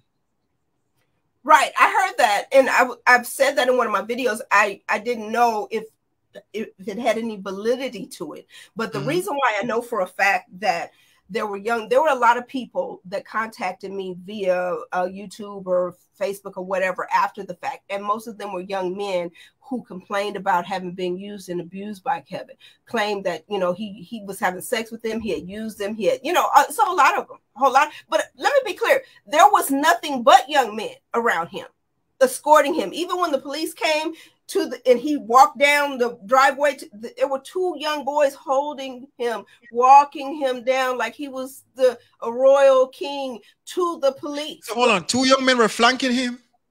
Is that what it's called? Yes, as in side like next to him. That's how they escorted him around. Absolutely. Like, I didn't know, because to be honest, it kind of looks like I didn't know if it was because he was handicapped or he couldn't walk by himself. I mean, because, you know, it kind of looks like how you help your grandfather or somebody, you know. But yeah, on each side, they just hold him. So, yo, this is crazy. So the man came to dinner, sat at the head of the table. He did. Then swindle another $360 out of you guys. And 140. Then his henchmen ate the leftovers. They did. Then turned the water off, the heat off, changed the locks on the door. This is a movie. Jamaicans are going in about this. But guess what? I want to jump to the police. So the police actually bowed. The police gave in. The police said, okay, we will come to you, Mr. Excellence. Yes, they did. When they arrive at the house, what happened? And as a matter of fact, you said that when they were going to the house, you were a little bit skeptical because... Absolutely, because, okay, so we had sent the kids to the new house. So it was me and my friend. We get in the back of the police car. So if I'm not mistaken, Coral Garden Police Station is kind of like at the bottom of Montego Bay, this hill, this Iron Shore. So I know they know where this house is. I know they know this address. They have to. They hit a corner down a dark street, no lights whatsoever. It was like an alley. And we jokingly, me and my friend in the back seat, like, where are y'all taking us? Y'all gonna kill us? What is going on? To be honest, it scared the mess out of us. I mean, and understand, I remember saying that jokingly, though, kind of. We were kind of like taken aback because it felt like they didn't know where they were going to find this property. And we said to them jokingly, like, where y'all taking us in this dark street? Y'all gonna kill us? You know, laughing. But the truth of the matter is, it was a very scary situation. Hold on, SaBrina. Hold on. The driver that usually, you know, take you guys around on the excursions and stuff, when they were taking you guys, or he was taking you guys to the police station, he drove a different route than what the police actually took to go back to the house? That's how you knew you guys were not going in the regular direction? No. So this raised a red flag for you? No, not the driver. Me and my friend, the driver in this moment was escorting the children to the new house. Our driver who had been I get that. So the police, who brought you back to the house? The police? The police. And they didn't drive the regular way or direction or route that you... I don't know the regular way, but all I know is they acted like they couldn't find it. You understand? They were like, what, where? They turned and went down this really, really dark street, super dark, so much so that we had to say, what is going on? We can't even see nothing. Y'all gonna kill us? That's what we actually said, but we were playing. You know, it was scary, but we were joking. And sure enough, eventually they maneuvered out, and then they found it. But I find it very hard to believe that the people who govern this area, Iron Shore, don't know where this house is. What happened when you get to the house? What happened when you get to the house? There, and initially, the guy, the very one that I went to tell that I was leaving, told me no. He comes down and he starts talking to the police, and he's saying that Mr. Smith said that we cannot come onto the property, meaning me and my friend, because at this point it's just me and her. Now Junior has by this time gotten all the kids to the house, and he's back. I'm sorry, the driver, he's back. Our driver, who we knew and felt comfortable, he was back. So it was just me, my friend, and driver, and the two cops, and they're at the gate. So eventually, I don't know, two people came down and escorted Mr. Smith down, and we're talking to, and we're standing outside. Yeah, see, we're all out on the outside gate. So yeah, see the driver's right there. He's with us. So, and there's a police car, and they're at the gate right there. They're talking. Initially, they were not talking. That's the gate we hopped over. Yeah.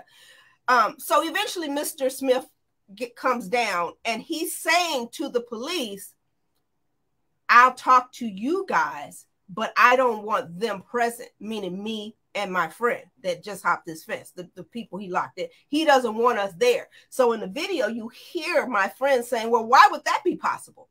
Why do you? Yeah, the guy in the lavender shirt, that's the one who was in the garage the entire time. That's the one that said I couldn't leave in the purple lavender shirt. Him. Yes, him. He is the one. Because Mr. Smith at the time. Now, and understand, Mr. Smith wasn't on the property when we left. But by the time we got back, the chain was off the gate, as you see, and Mr. Smith was present. So that raised a red flag. Like, why would you then remove the chains off the gate? Yeah, because they knew it was wrong. They knew, and they didn't want the police to see the chains. But they didn't know I had a video and a picture of the chain. See, they could have got away with saying, what chain? There was no chain. What are you talking about? Because if it was lawful, let's just be honest. If it was lawful and it wasn't wrong, why'd you take it off when the police, you knew the police was coming? That is still puzzling to me. So they knew exactly what they were doing. That's why we are asking the question, was this an attempted kidnapping for human sacrifice? Because how is it that when the cops came there now, you removed the chain? So what was their argument? What was their reason for chaining you guys inside the yard? They said, you know how when you rent a hotel, and if you leave your credit card for incidentals, if you drink out the little mini bar or you take a pillow, then they just charge your credit card.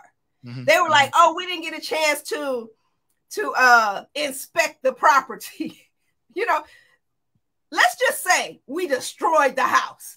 You got my credit card, charge me. You don't chain me in the house. That's ridiculous. So that was one of the arguments that he was saying. And, you know, at the time, this is the thing, why you don't see any footage of me once they let us back in and we're standing there talking to him. And because he kept saying, she's got to turn that camera off. You got to turn the camera off, you know.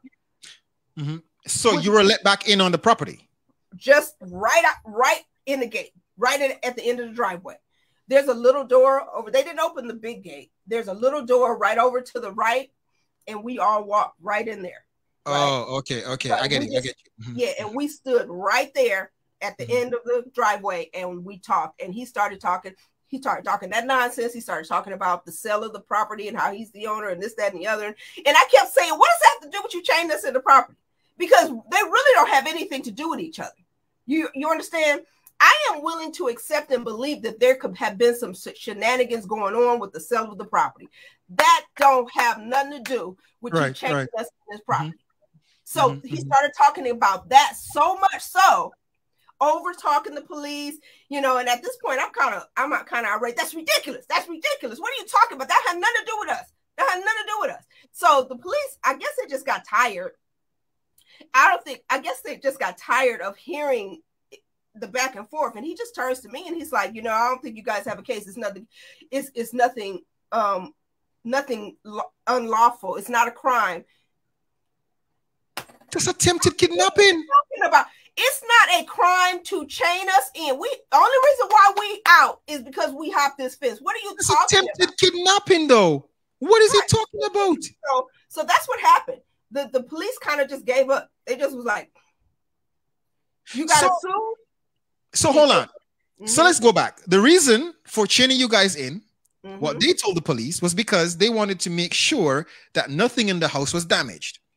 And should in case they find anything damaged, like, for example, a missing remote. Right. Yes. Exactly. Then they could have charged you guys for that. But what does that have to do with you guys being chained in? Right. You have a credit card or a debit card on file. Why not contact Mrs. C and say, hey, listen, the sofa boss, you know, and there's a hole punched in the wall, you know, and a pipe in the kitchen is broken, you know, and I have to bring my serviceman in to fix this. Hey, charge her card and reimburse me. Absolutely. Why do you need to chain people in? So he did talk about some remote being missing, right? That's what he told the cops, right? Oh, yeah, he did say that. He said, there's a remote. They stole the remote. The remote was missing. You went to Jamaica, spent almost $4,000, not even counting the plane ticket for everybody, and you want to steal a remote for a TV? Yeah, it's just ridiculous. Was it made out of gold? The fact that he's Mr. Royalty, was the remote made out of gold? And let's just say somebody accidentally packed the remote or something in the middle of us.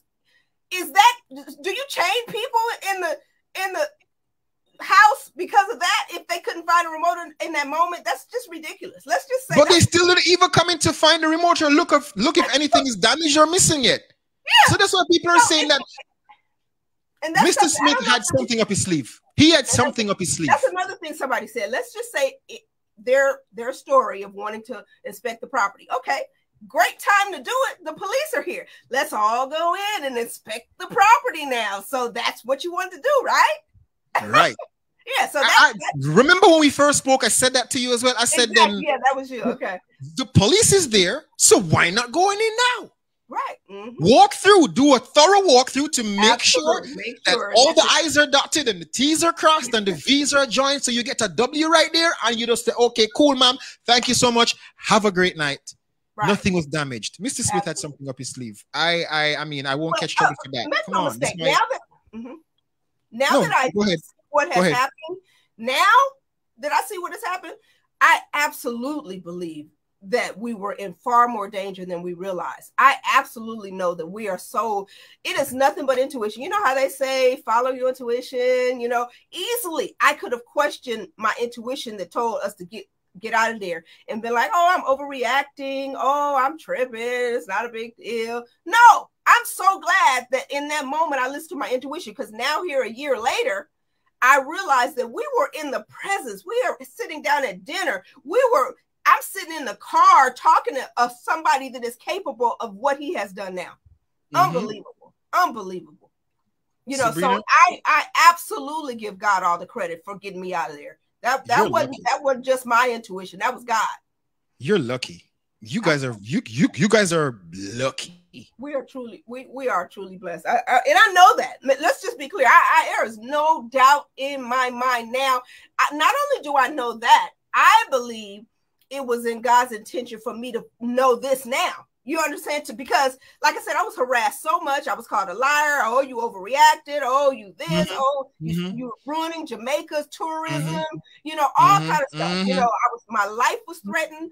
People said if I come back to Jamaica, they would kill me. All behind this. Wow, really? All behind. Absolutely, absolutely. Wow. And the cook, Miss D, was one of the main people on the way to the airport through my WhatsApp. She was just cussing me out, calling me all kind of horrible names. You know, the one that I said we thought was so amazing.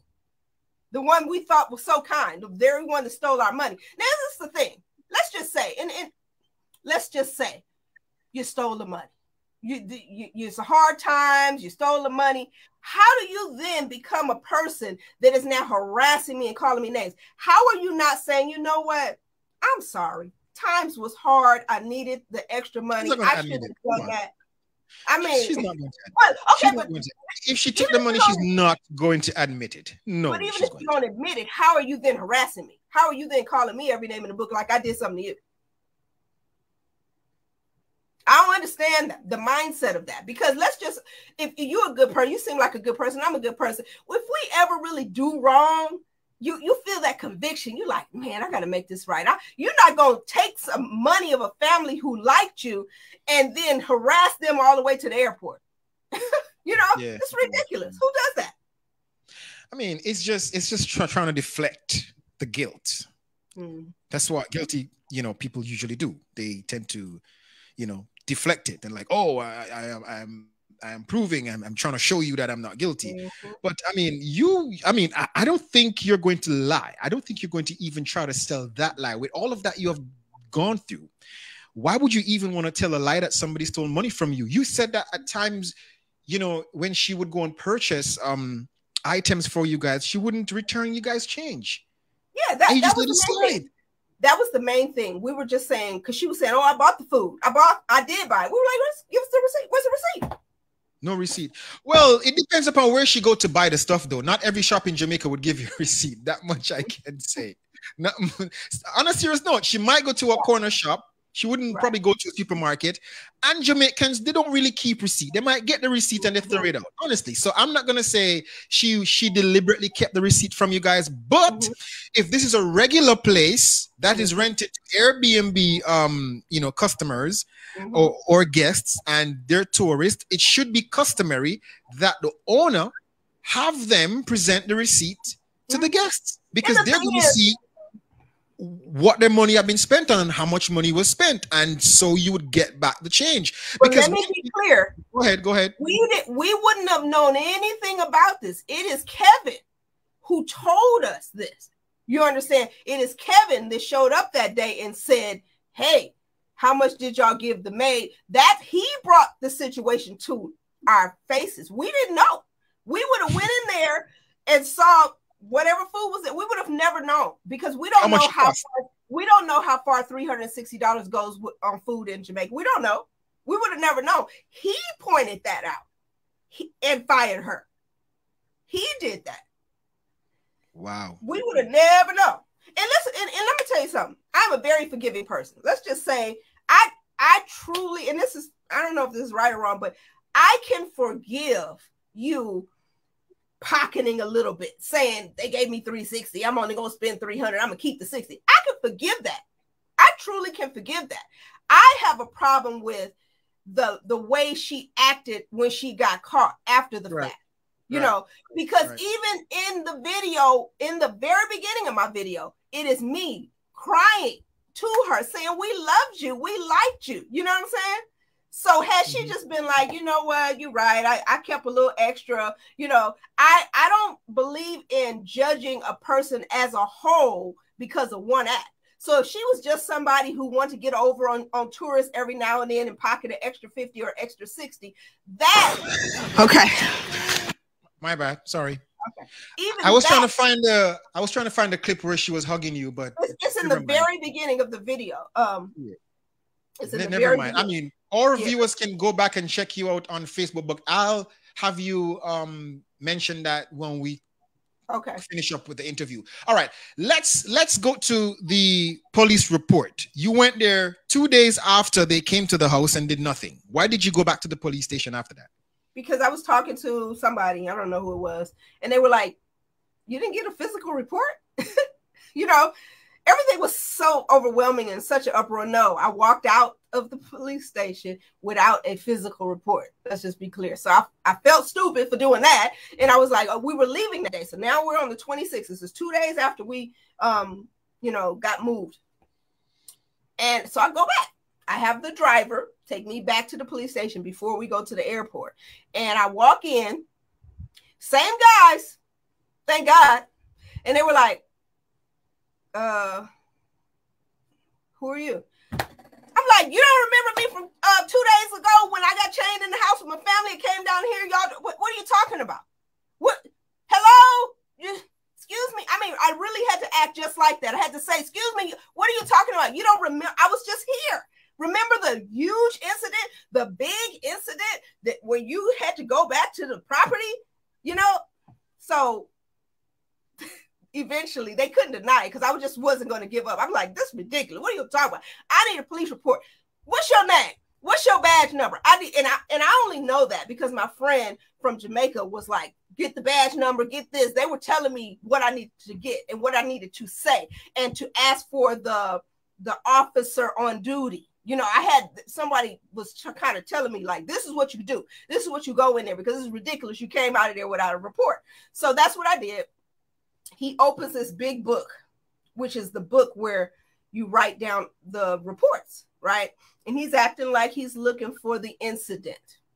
Okay. He's like, it's not there. Okay. So I'm right there. So I'm like, where is it? You know, where you didn't write this down? You didn't write this down. Women and kids get chained in the property. I mean, really, he's like looking, scanning the book. Like, because it's kind of big. They didn't log this in the book, in the incident report book? At all.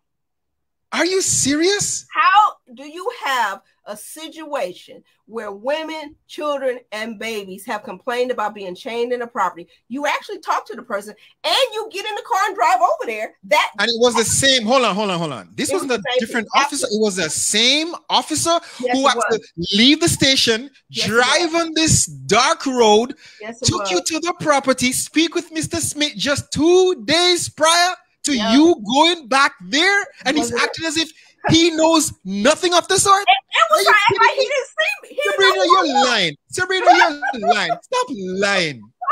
You're lying. I mean, it's ridiculous. You know what? And I thank God. Everybody's like, oh, she loud, she ghetto, she got her. If I wasn't loud and this way and aggressive, I would have. Them people would have stood there and act like they never seen me a day in my life. Because that's exactly how they were. I mean, first of all, I told you when I walked in initially, they were like nonchalant, like, what you need? You say, what happened now? Really? Okay. Who are you? What you do? Really? Okay. Who are you? What you do? You know, if I wasn't the personality that I am, they would not have get. And then you see what he did finally give me. So there is no report. What I have that you see on the video is that little white piece of paper that I insisted on getting that has no information. It just has Officer Anderson badge number. I mean, the officer's badge number, sorry. And that's it. Now, even in the incident nature of report, it says dispute, report dispute. It doesn't say 8 women and children were locked and chained in the building. It doesn't say none of that. But that's all they would give me. So that was what I was forced to leave with. And I was feeling kind of grateful that I at least got that. You know, at least it gave me the badge number and the name of the officer. So hold on. Just that little piece. Because what I'm looking at now, the nature of report is just report / dispute. That's it. That's it. And he just gave you this piece of paper. That's it. But there's probably no record of this. There is no record. There's probably no record of this either. He just wrote you something just to appease you and say, hey, go on about your business because you ain't coming back to Jamaica. That's exactly. We don't have to worry about you coming back to Jamaica because Mr. Smith has already paid us off. Right. I mean, I didn't think that then. I didn't understand. I wasn't connecting all those dots then because in any country, I've traveled to many countries, you assume that the police are on your side and they're to protect you. You know, I in no way in that moment felt like, wait, they're conspiring against me. They're working against me, you know, because I just didn't get it. Oh, this is major, right? This is major. Oh, I'm so glad I didn't forget this. Because they were acting like they didn't know me, I was forced to pull out the video. And I said, hello, this you, right? Remember and I pulled up the video and showed him himself. He said, delete that video right now. You don't have a right to record me without my knowledge. No, say it how him say it. Say it how he said it. He said, delete that video right now. You don't have the right to record me without my knowledge, right? I don't know how to speak the way it is, but that's what happened. So, of course, I'm the smarter. You know, in iPhone, you can delete it, but it's not really gone. It's in your... until you fully go back into that other folder and delete it, is there. But yeah, so he wanted me to delete the footage. You know, he didn't even say, oh yeah, I remember, that is me. Oh yeah, now I know who you are. He was like, delete that video, delete that. Why? All of a sudden he remembered, but he wants you to delete the video, not knowing that when you delete it from your album, it goes into the trash and it stays into the trash. All right. So thank God I didn't delete it. And thank God, you know, people always give me a hard time about filming everything. Had I not filmed this, every part of it, except, you know, they wouldn't let me film when we were got to go in and talk to Kevin after police were there. Had I not filmed this, nobody would ever believe this happened. I mean, the story sounds really, really like it's made up. On a serious note, I mean, you were chained in because they wanted to do inspections of the house, and you first told the cops that you guys checked out and you owed them money. And I mean, who does that though? I've never seen. I mean, I've rented Airbnb before, and I've never seen a case where, let's say, you owe them money, or you might, you know, do whatever, and they're going to say, "Oh, you can't leave until you pay us." First of all, there's no hard cash transaction, no tangible transaction with cash in hand. There was no exchange whatsoever. It's always electronically, it's always digital. So charge the card. Yeah. So that's why I don't buy this story about, oh no, you know, that was just something he came up with off the top of his head. Because you know, I assure you, I don't think they. Of course, I didn't anticipate. I didn't know we was gonna have to hop the fence, but I don't think they were prepared for the fact that we've now escaped. So now we're out with the story. You understand? So now we out and at the police department. So they had to come up with something. He had to come up with something. And to be honest, you know, I remember being frustrated with the cop when he just gave up. He was just like, you know, he just listened a little while, listen. It was 2 of them. And then he just like, you know, there's no crime here. I'm like, what do you mean there's no crime? It's like, you need to sue the previous owner. That's what he told me. You need to sue the previous owner. It's always the previous owner. It's the previous owner's fault to knowing that she was going to give up the title in a few days, but still happens to rent it out to you guys. And, you know, he had to fire her staff and bring in his staff, and because of her, they got to conserve on the utilities. You know, there's no air, there's no water, and he has to protect his property by chaining the gates in the daytime and in the nighttime for your own safety. and changing the locks on the door, so therefore no Montegonians will break in and try to steal your property. He's such a nice man, and he said that his lawyer told him to evict you guys, but because of the goodness of his heart and being a great bishop, he's going to let you guys stay. You know, when I first heard the video and I hear you keep saying, Bishop, Bishop, Bishop, I thought you were one of his congregants. I thought you were a member of his church, maybe attached to, you know, the US of A. I didn't know that you were perfect strangers. Yep. Don't know him at all. Because you were still respectful even after being in the position and in the situation that you find yourself and your family, you were still calling this man Bishop. Yeah, so his charisma still worked. His charisma worked. Let me be clear. I keep hearing people say that, and that is exactly what he has. I don't know if it's a learned behavior, but he is very charismatic. He is very convincing. He has, and I do now believe that people can learn to manipulate people that way, and they don't even know they're being manipulated. Because, like I said, he made me feel that he was doing us a favor, and I felt like I was at his mercy, because I definitely didn't want to have to find a new place for my friends and my family and my kids to get thrown out after all this money we spent. So he is very, very smooth voice, like, yes, and you know, but I'm such a great guy, and I am the royal crown bishop, His Excellency of this, that, and the other, and you know, and I'm the richest and the youngest preacher in Jamaica, and I own a home not far from here. And he even said, I'm not mistaken, he even said he had a wife and a child. I remember him saying he said he had a wife and a child? He did. I remember him saying he had a wife and a child. Mm-hmm. Wow. Because, you know, everybody else picked up the little vibe that he was interested in boys, but I didn't get that from him at first, because you didn't spend enough time around him. You might have. I didn't get that, because that charismaticness, that little smooth voice, it can almost feel like flirting a little bit. You know what I'm saying? Okay. So it can almost feel like flirting. So I didn't feel like he was interested in boys until the boys start reaching out to me, talking about how he had hurt them, how he had abused them sexually. So, I mean, I didn't even know that. My daughter was like, "Oh no, yeah, you didn't get that vibe," but I didn't get that vibe from him at first.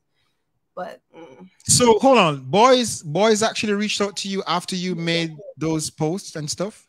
After I posted the video a year ago, February 2020.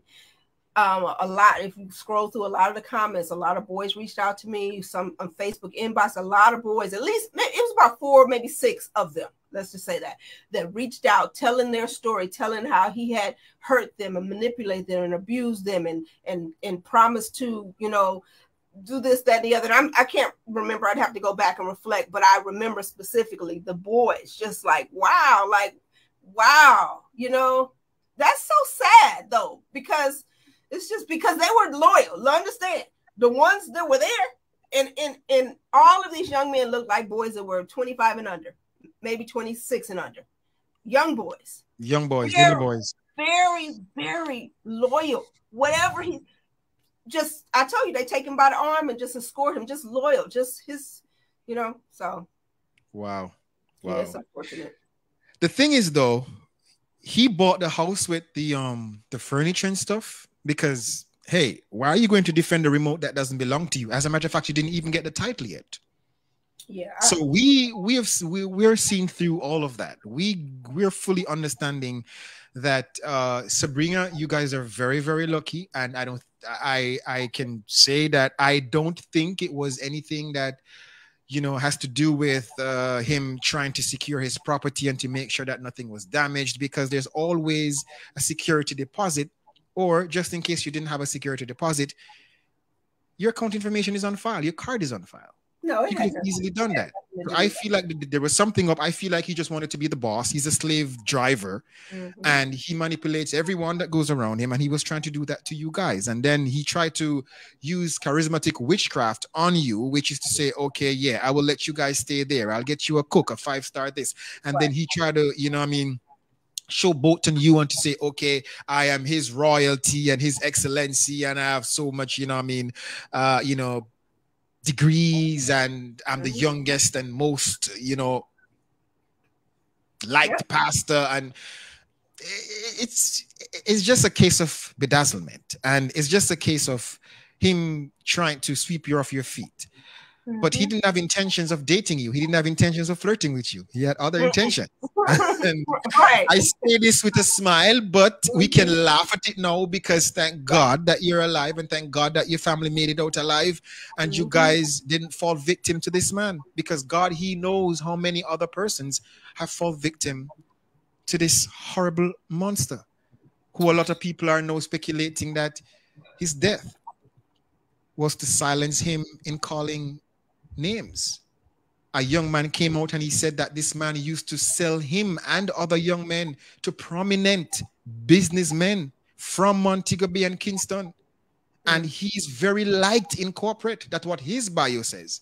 And clearly, he's also well liked in certain communities in Jamaica. Well, when I heard about his death, I just feel, and it's just my opinion, it's just not that much coincidence in the world that all of a sudden this man, you know, it was already disturbing, the video that was floating around where he was just sitting there at the police station, and they're just laughing and joking. This man, you just picked this man up for a massacre that was at his church, and you have no fear of him. He's just sitting here with no handcuffs, no shoes on, and y'all just, and all the laughter.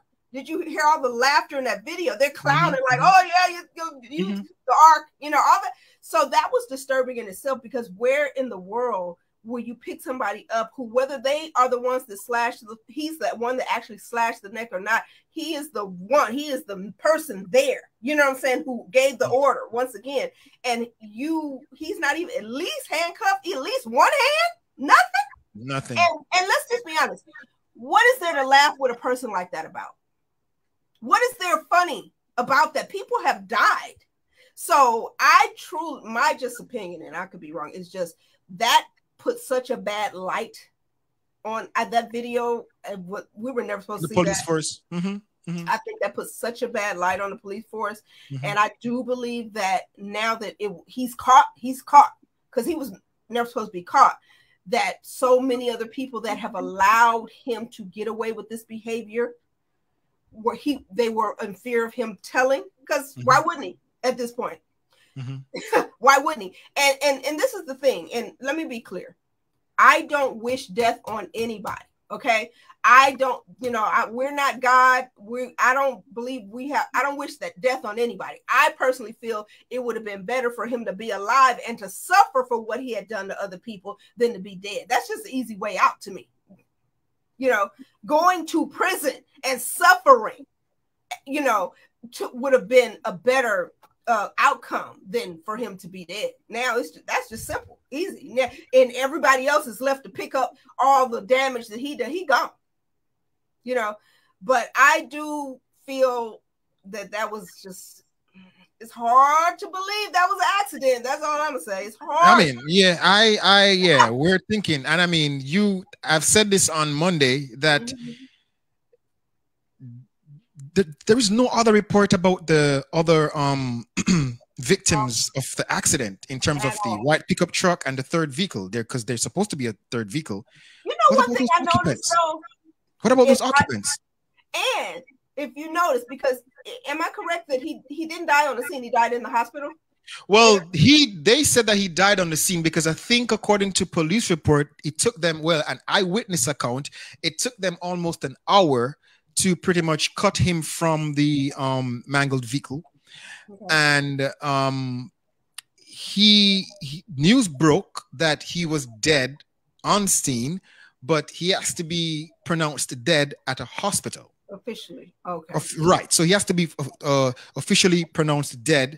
So therefore, the news actually retracted their argument, and then they came back out, I think, 20 minutes or hour later to say yes, they can confirm that he died as a result of that accident. But it's very fishy. The question is, how is there no blood? Are the internal injuries that killed him that didn't produce? Even the other officers I hear, because of course there's no pictures of that when somebody walked up, they saw them bleeding from the mouth. How is there no blood because if you're battered from the car wreck from the inside, that blood comes out. You understand? No blood. I mean, maybe it's his powers. I don't know. Somebody asked on the live though, because I see you mentioned it, that he actually put up the property for rental, not on Airbnb, but on other websites. Yes, it did. I went to those too. I tried to tell people in those forums. Yeah, I can't remember it, but which ones. But yes, it was a few other like Airbnb sites, and he put the property up for rent. And I tried to do everything I could. I went in, as you see, I mean, now everything that I did a year ago is resurfacing. All of his videos, I tried to go in and let everybody know, beware of this person, all these videos, and nobody ever really nothing happened. But now it's all resurfacing. But yeah, he did. He tried to rent the property many times. But it seems like now they keep saying that this was his residence, that he was living there.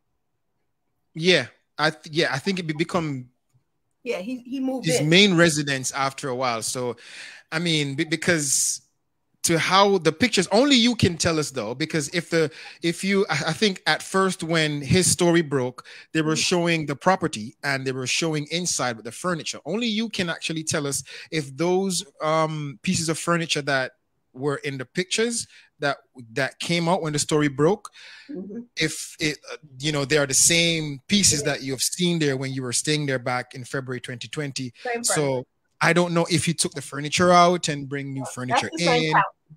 That brown couch, that's the same couch.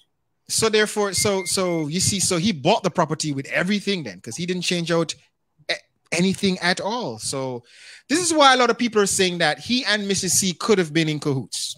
He and Mrs. C could have been partners in crime. Because what's still puzzling me is, why is it that she was so willing to offer you to stay somewhere else and not try to rectify you staying there? Why did she even allow him to fire her staff? Why did she even allowed him to turn the water off, the heater off, change the locks and change the gates? I just assume she only had so much control because she was out of town. Maybe if she had been in Jamaica. Yeah, but to me, that is... Nah. I'm not going to buy it. I'm not going to be very frank with you. I am not going to buy it. If I still own a property, unless, what is it? She was afraid to lose the sale. This man was even talking about her in a very derogatory way to you. That had nothing to do with you. He was dragging her through the mud in the first place. So what is it there? What else is there to lose? That's true. And you know what I mean? So I'm just saying. I think about that a lot because so many people keep saying that to me. But to be honest, we'll never know that. Yeah.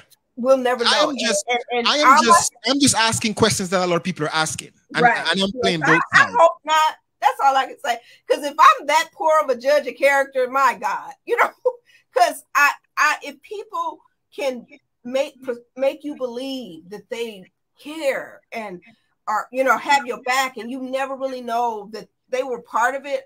That's why I just refuse. My heart won't let me accept that she or the driver were part of it. I just don't believe that. And at this point, if they were, they got away with it because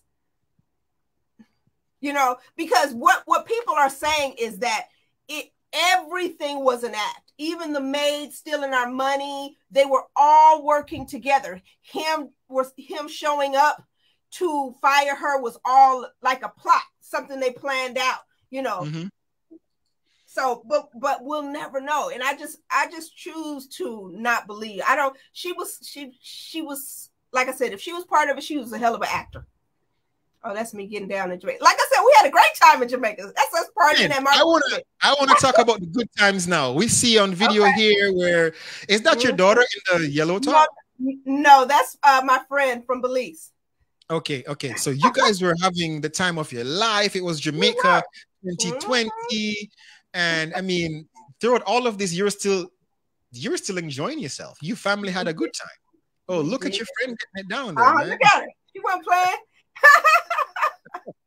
So would you come back to Jamaica? No. For real? Absolutely. Knowing it's just Kevin that made the trip a horrible trip, but wouldn't you try to come back? It wasn't Kevin that continued to threaten and harass me after I got home. There were so many Jamaicans that continued to threaten and harass me when I got home. But don't you think now that they understand who this man truly is, would you still want to come back? I just don't think it's necessary. I had a great time. I photographed it all.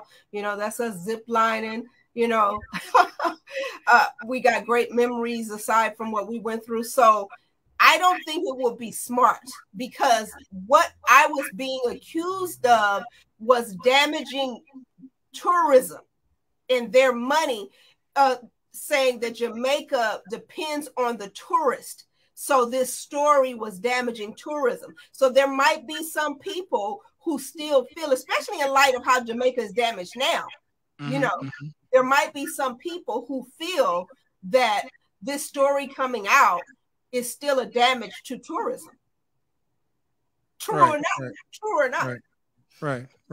So no, I mean, it's nothing. I do not, and I have been consistent in saying that in every last one of my videos. I do not blame Jamaica. I have a very good friend who I love dearly who still lives in Jamaica, you know, but I won't come back. I don't need to come back.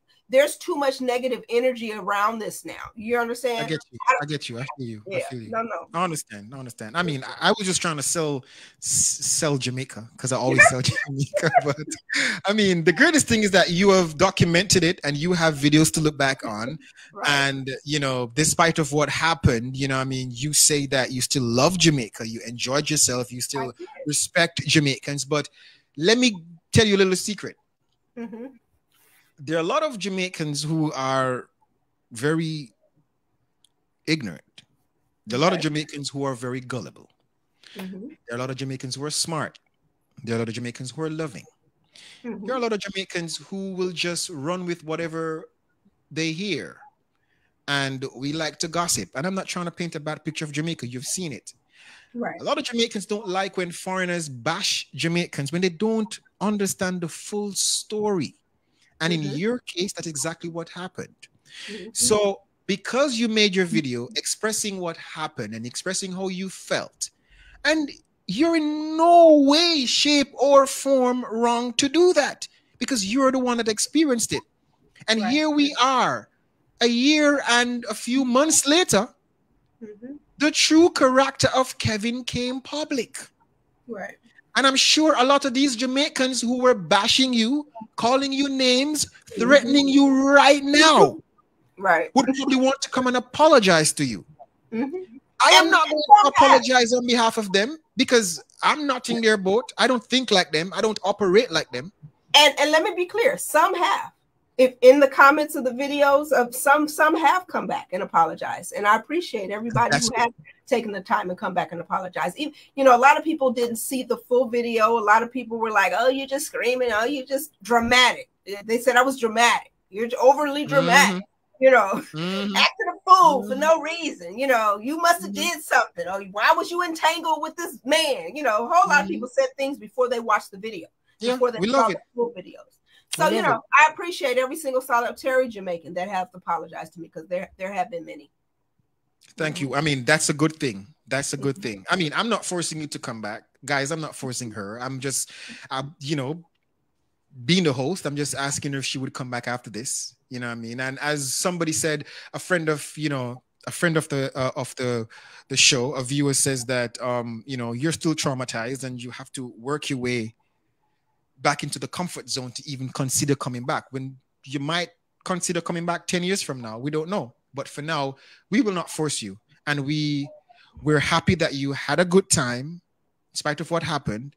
And we're happy that you see Jamaicans as a set of loving people. And for those who actually crossed the line with you, we know that you forgive them, because it's just based on ignorance. However, the biggest problem and the biggest fear is feeling that the police force does not have your back. Why would you return to a country where you feel like if somebody snatch your purse, you don't have any legal recourse? That's the biggest issue. Feeling like the police do not have your back is why I would not return to Jamaica. All right. So what I want you to do for me, SaBrina, is I see a few people asking where they can watch the actual video on YouTube. You can drop the link right in the comment section so they can click on it. So for those of you guys who are asking how you can watch the video in its entirety, drop the link video, right Yeah, so she's going to drop the link right now so you guys can go back and watch it. I know a lot of people have watched it, but I just wanted to have a dialogue with her. I just wanted to have a conversation with her, to go in depth, to sit and ask her questions that a lot of people who've been watching these videos might not be able to ask her because it's just a video. So thank you guys so much for stopping by. Thank you guys so much for watching. Thank you guys for your comments. And SaBrina, thank you for reaching back out. Thank you so much for giving me your time. I know when I contacted you, you were busy in Disney yes. With your family, having a birthday celebration. Birthday, yes. Right. So, you know what I mean? And I see your good friend Natalie saying, and you can read it for yourself. Yeah. Natalie says, choose a hotel next time. Oh, okay. All right, school. So thank you so much and walk good and take care. And we'll keep in touch. We'll definitely keep in touch. Definitely. Thank you. All right, cool. No problem, ma'am. All right. Thank you so much. All right. So that was our very special guest for tonight. We've come to the end of another exclusive. VAL'S Views Live. We do it like this, usually on a Saturday. But since the start of this big Netflix series, this Jamaica is not a real place. Jamaica is crazy. Jamaica is, boy, I may tell you, Jamaica becomes this big production country, film production company. Trust me, people, I've never seen this. Only Hollywood would make up these stories, and they're fake stories. So, guys, y'all can send me and hit that follow button, hit that friend request button, just in case you're not following me. And thank you, guys. Thanks to the loyal peeps. Always stop by. Thank you so much, guys, for sharing. And I thank you so much. And guess what? Before you go, guys, I have another hot episode dropping this Saturday. It's about pastors who enslave their congregants and call them armor bearers. I have 2 females who were enslaved by their pastors. Not one pastor, but more than one pastors have enslaved them, have them washing them clothes, have them cooking them dinner, have them cleaning them house, and saying it is all in worship of God. So that's an interview that y'all don't want to miss. It's coming up this Saturday, same time, 7 p.m. Jamaica, 8 p.m. US. Thank you guys so much. Thank you guys so much. You don't know the final roll call. The final roll call, boy. There's so many people that I want to big up right now. Natalie, big up yourself. Anthony, big up yourself. Maurice, big up yourself. Missy, big respect.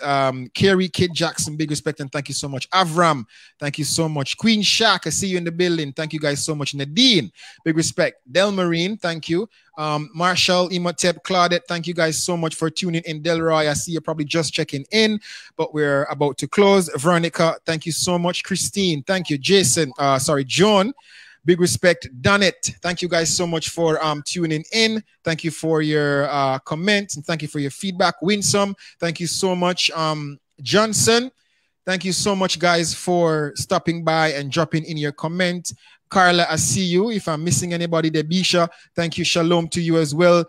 Jeannie Sweetness, of course, you don't know. Love you, sis. Thank you so much. Diane, thank you so much, guys, for watching. I always give everybody them big ups.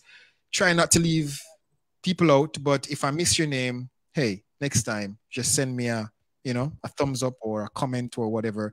Peace. See y'all on Saturday. Remember, church start 7 p.m. Jamaica, 8 p.m. in the US. Thank you guys so much. On behalf of the crew, we want to say thank you, SaBrina, everybody. Thank you guys so much. Peace and have a great evening. I'm out.